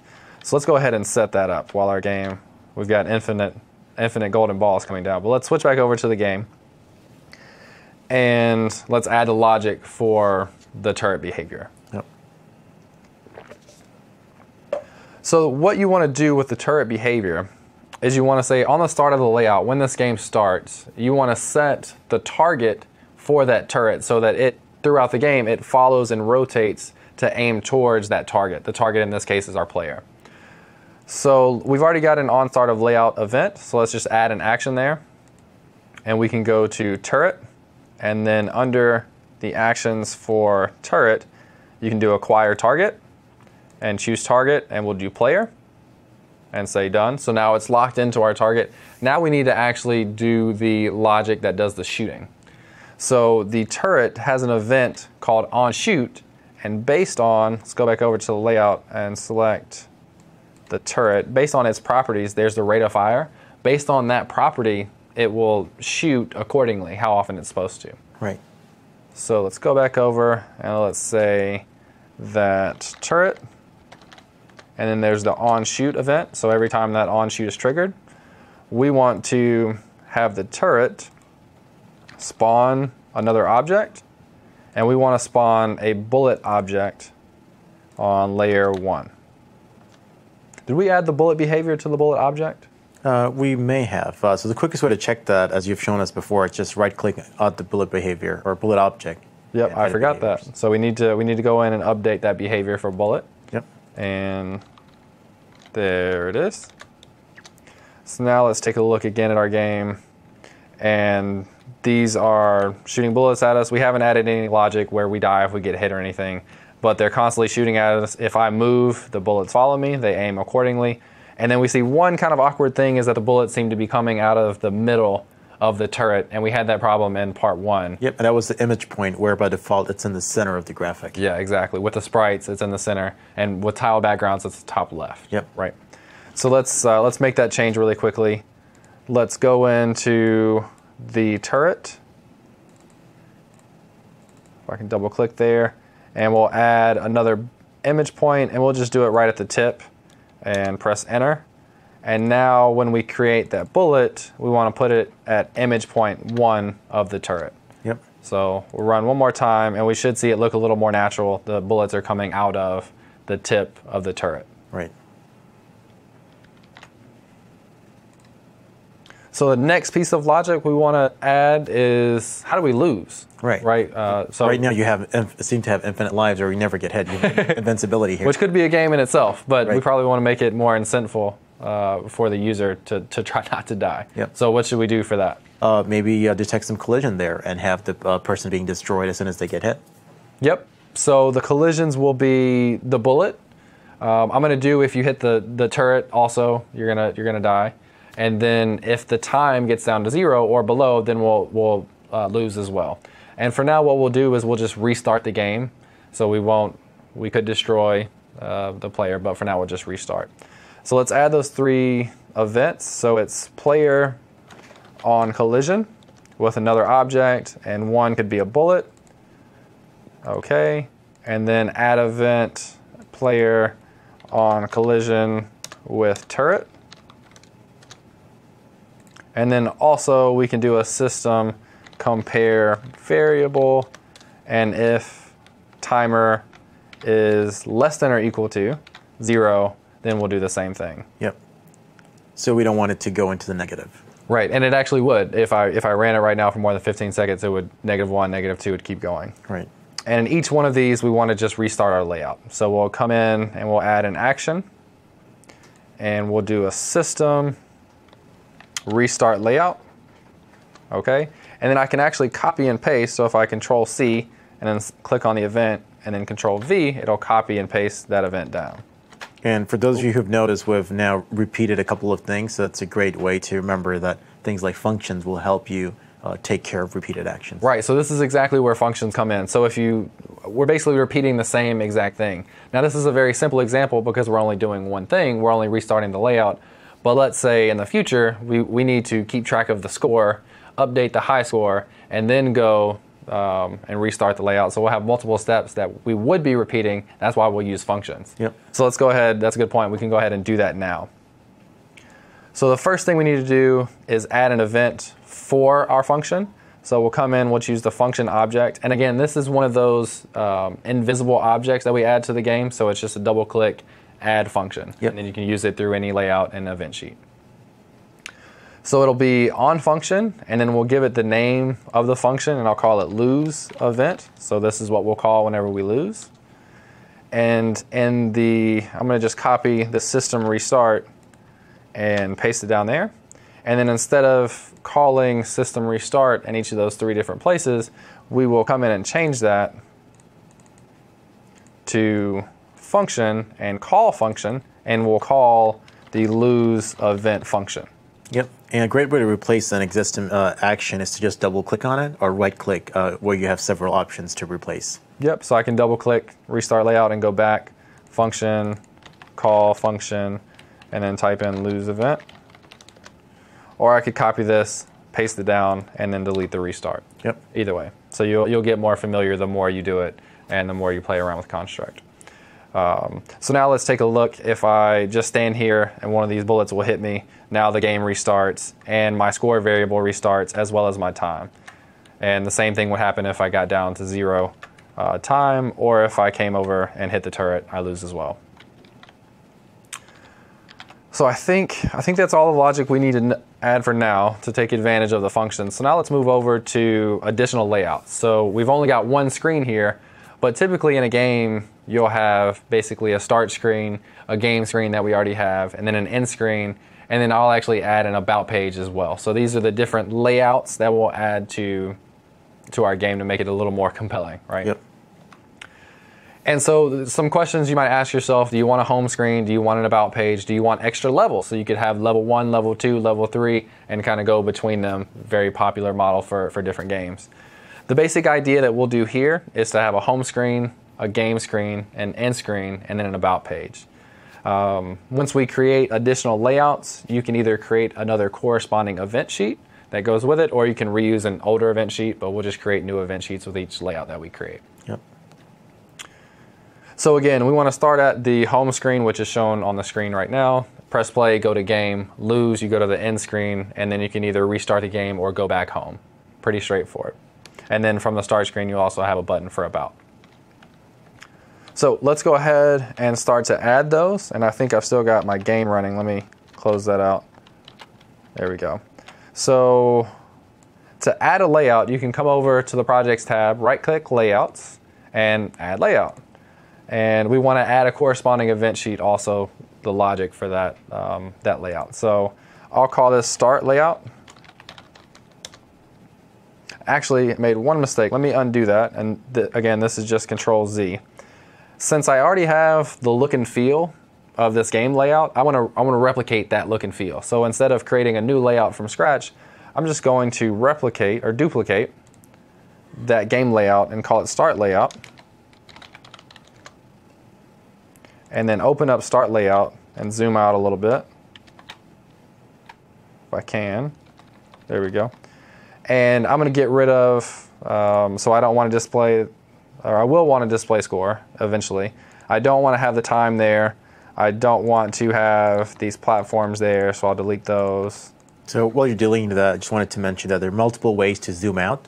You could use Control plus or minus on your keyboard, or you can use Control on your keyboard using the scroll wheel on your mouse, and that works too. Yep.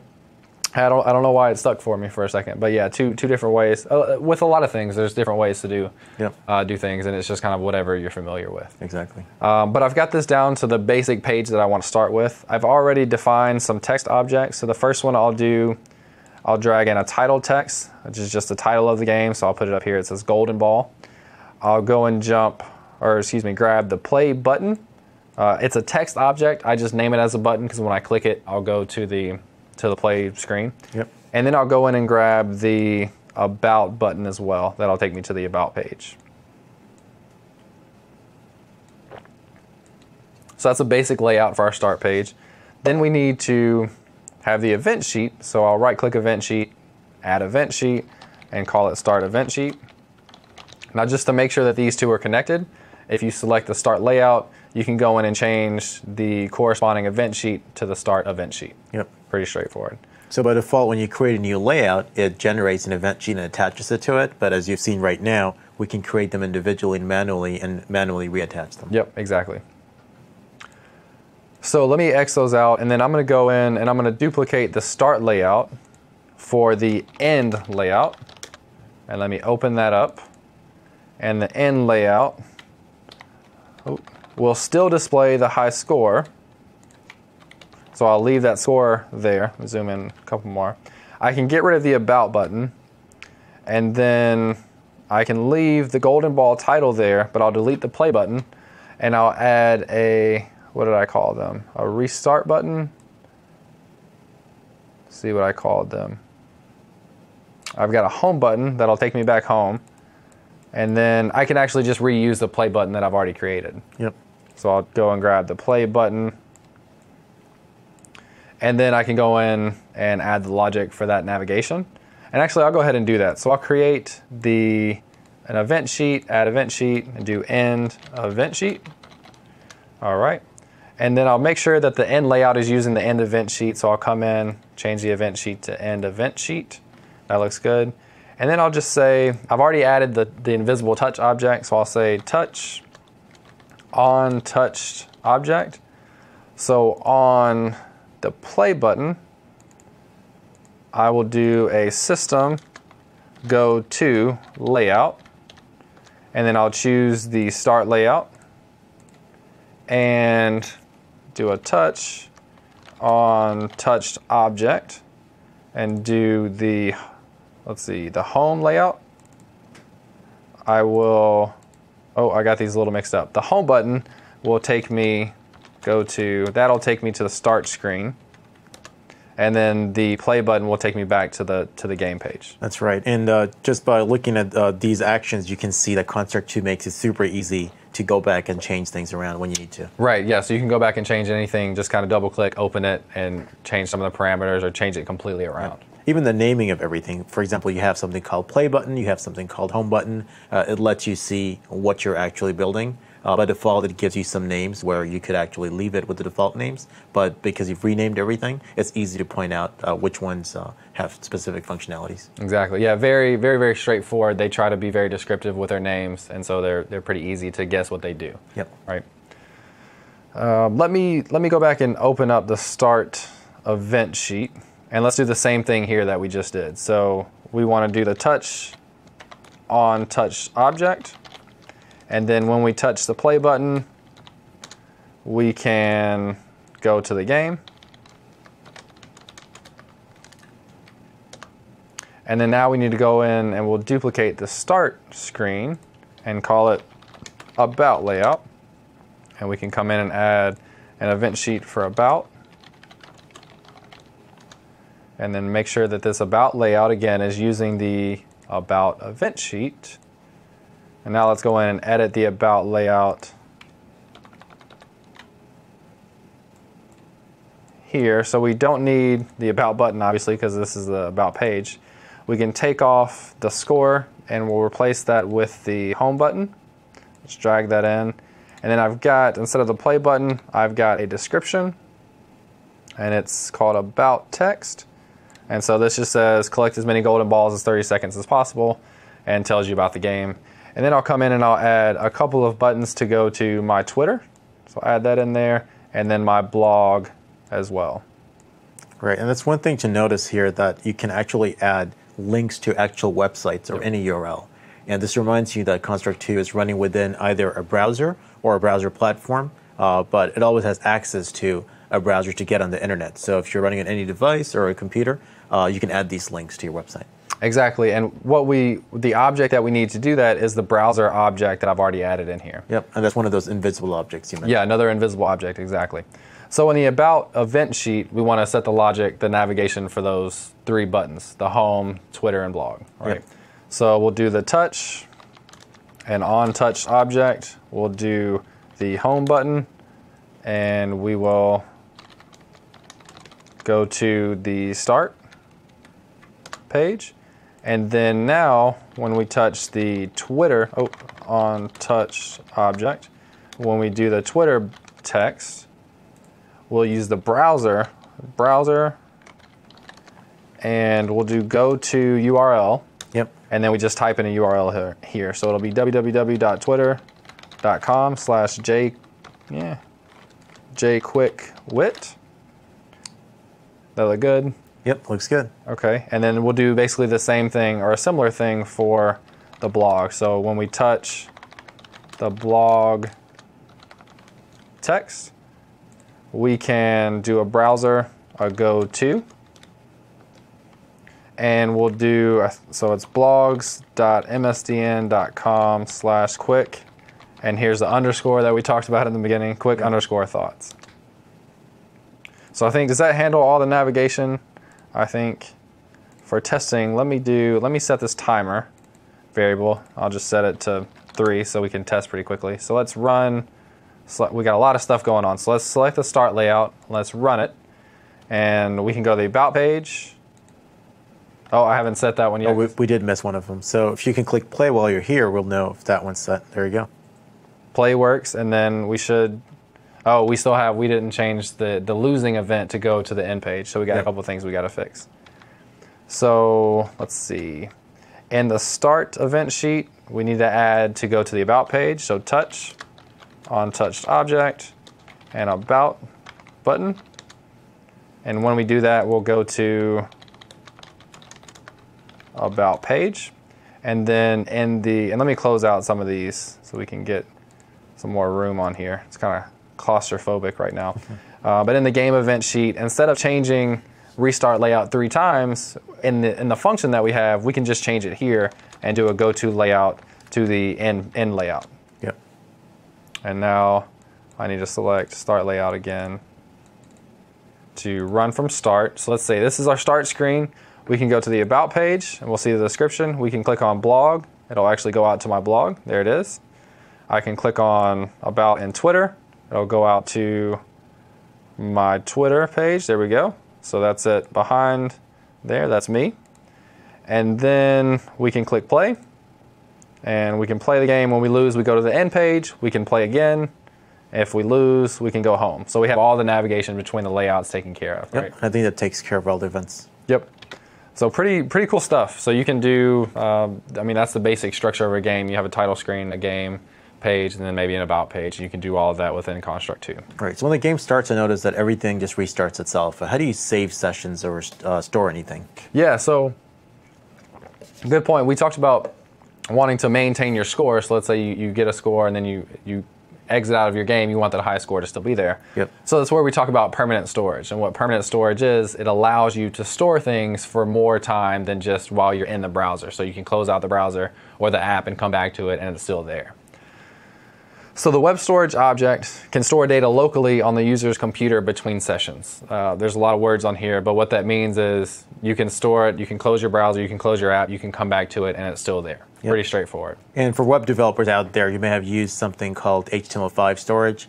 So that's essentially what it is. Since it's using HTML5 and JavaScript under the covers, it's setting up HTML5 storage within the browser itself. Yep, exactly. So ways to use it, high scores, achievements, what current level the user's on, stuff like that. How does it work? If you're a programmer, you're probably familiar with a dictionary with key value pairs. You basically store a name and then a value. So a name is high score, and then the value is whatever value you give it, right? Yep. The basic idea here to use this is to check to see if a given key exists. If it does, use it. If it doesn't, then create it so it's initialized. Right. And I think, all right, so let's go ahead and do that. So I've already added the web storage object. Again, one of those invisible objects that come in really handy. And let's go to the start event sheet. And let's say on the start of the layout, so on start, under system first, system on start of layout.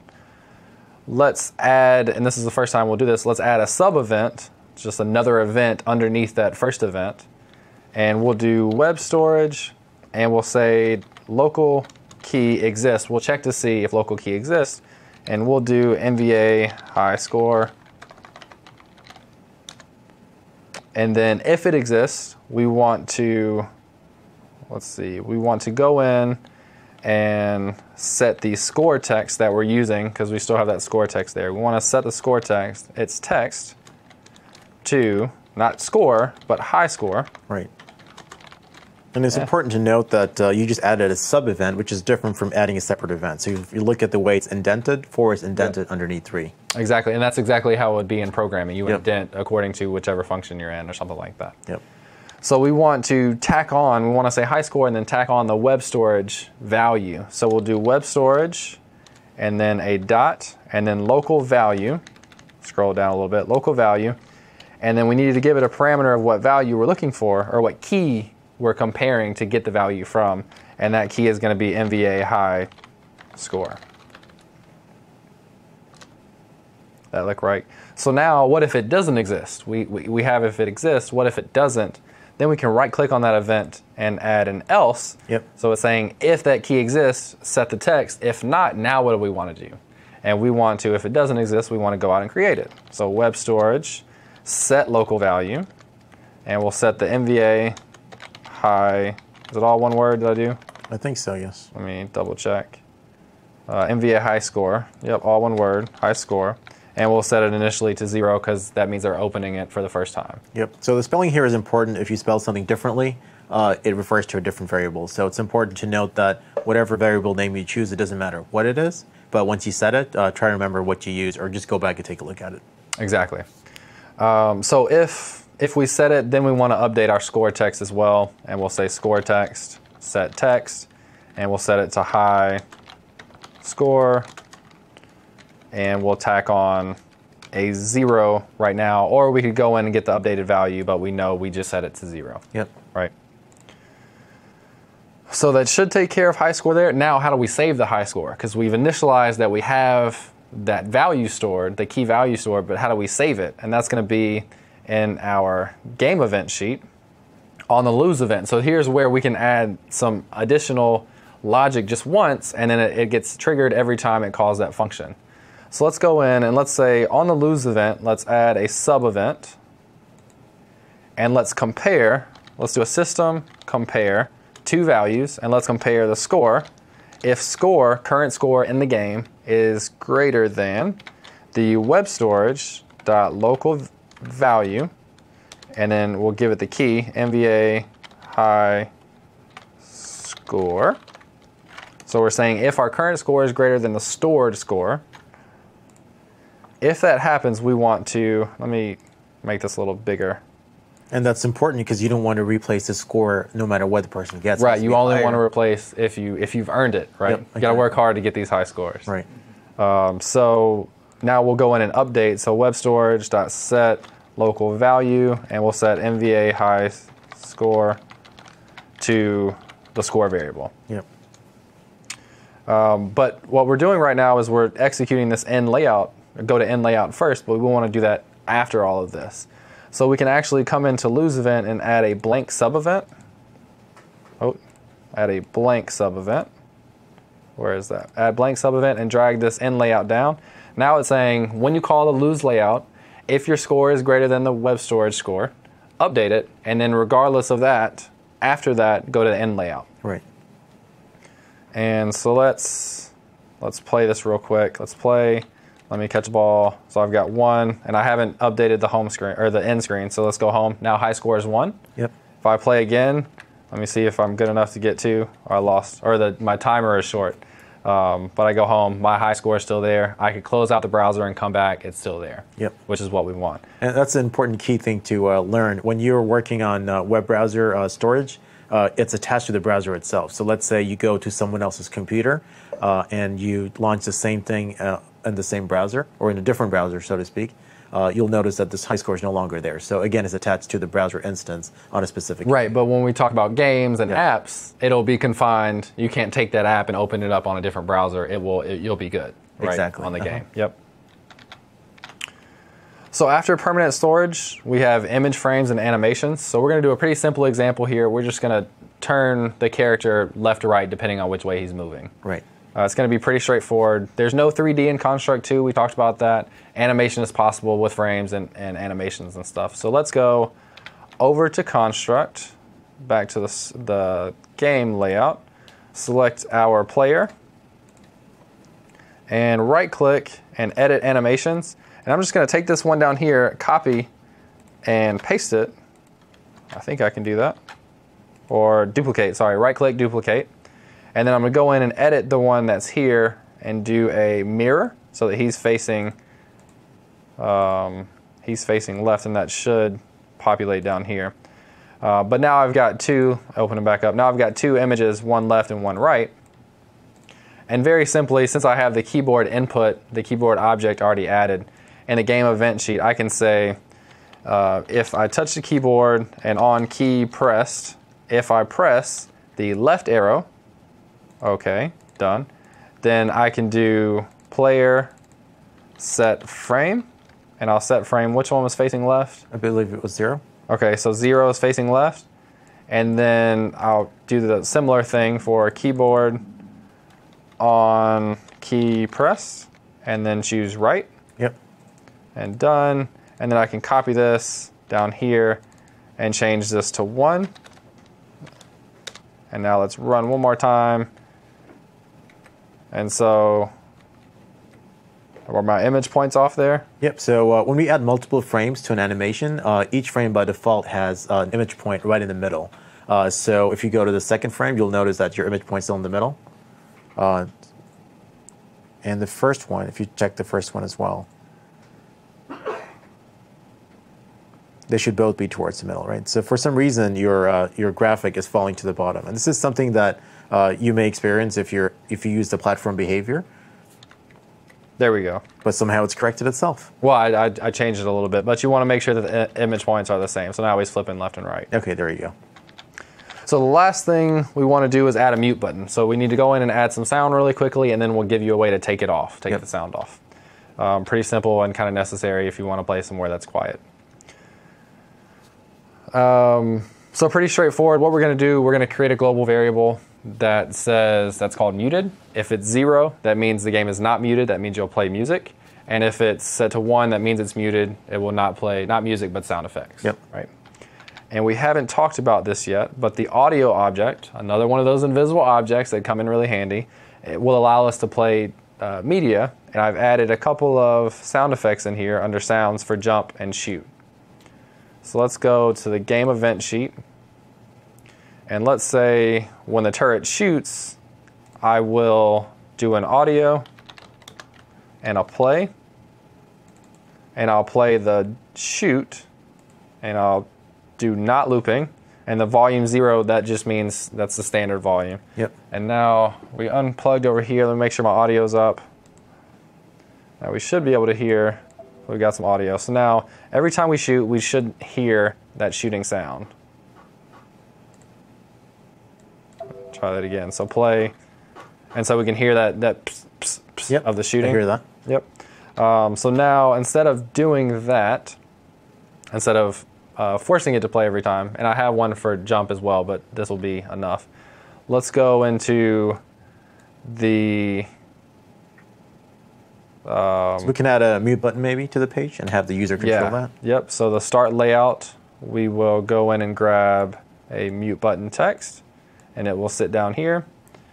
And under the start event sheet, we can say, well, we need to create the global variable that goes along with it. Yep. Right? So we will add a global variable called muted, and initially it's set to 0. And then, let's see, where am I going? When we click on so on touch object, when we click on the mute button, we can change the text of it to say, so mute button set text, and we'll set it to muted or unmute. And then we can update that variable, the global variable. So mute button, or no, sorry, system set value, and we'll set the muted variable to 1. Yep. And let's see, so now if I click it, it goes to unmute. And I would have to go back and say, add a little bit of extra logic to say, if it is 1 when I click it, then do the opposite of what I just did. Yep. If it's 0 when I click it, then do what I just did, right? Yep, that way it'll handle both cases. Yeah, that way it'll toggle back and forth. And then we would do a check inside of the actual game to see if it's enabled, if it's not. And then one additional thing you could do is you could use that as web storage, just like we did for the high score in web storage. So next time the person comes in, it'll remember whether it's muted or not. Right, so it'll save their preferences whether or not they want it to be muted or not, which is another thing you can use for web storage. It's just preferences in general. Yep. So the finished example of Golden Ball you can find on the Windows 8 and Windows Phone Store. I've got a bit.ly link here. It's pretty straightforward. W8 Golden Ball or WP8 Golden Ball. I encourage you to check it out, download it. You can compare to what you work on at home. Yep. And that's it for part 2. So we did the Golden Ball demo. We walked through a bunch of extra features, behaviors, objects, stuff like that. And I think we're going to take another 10-minute break and come back in a few minutes and get ready for Module 3. Yep, and once you download the game, see if you can beat your high scores and just tweet it to James. Yeah, let me know how you guys are doing on the high scores. We'll see you after the break. Yep.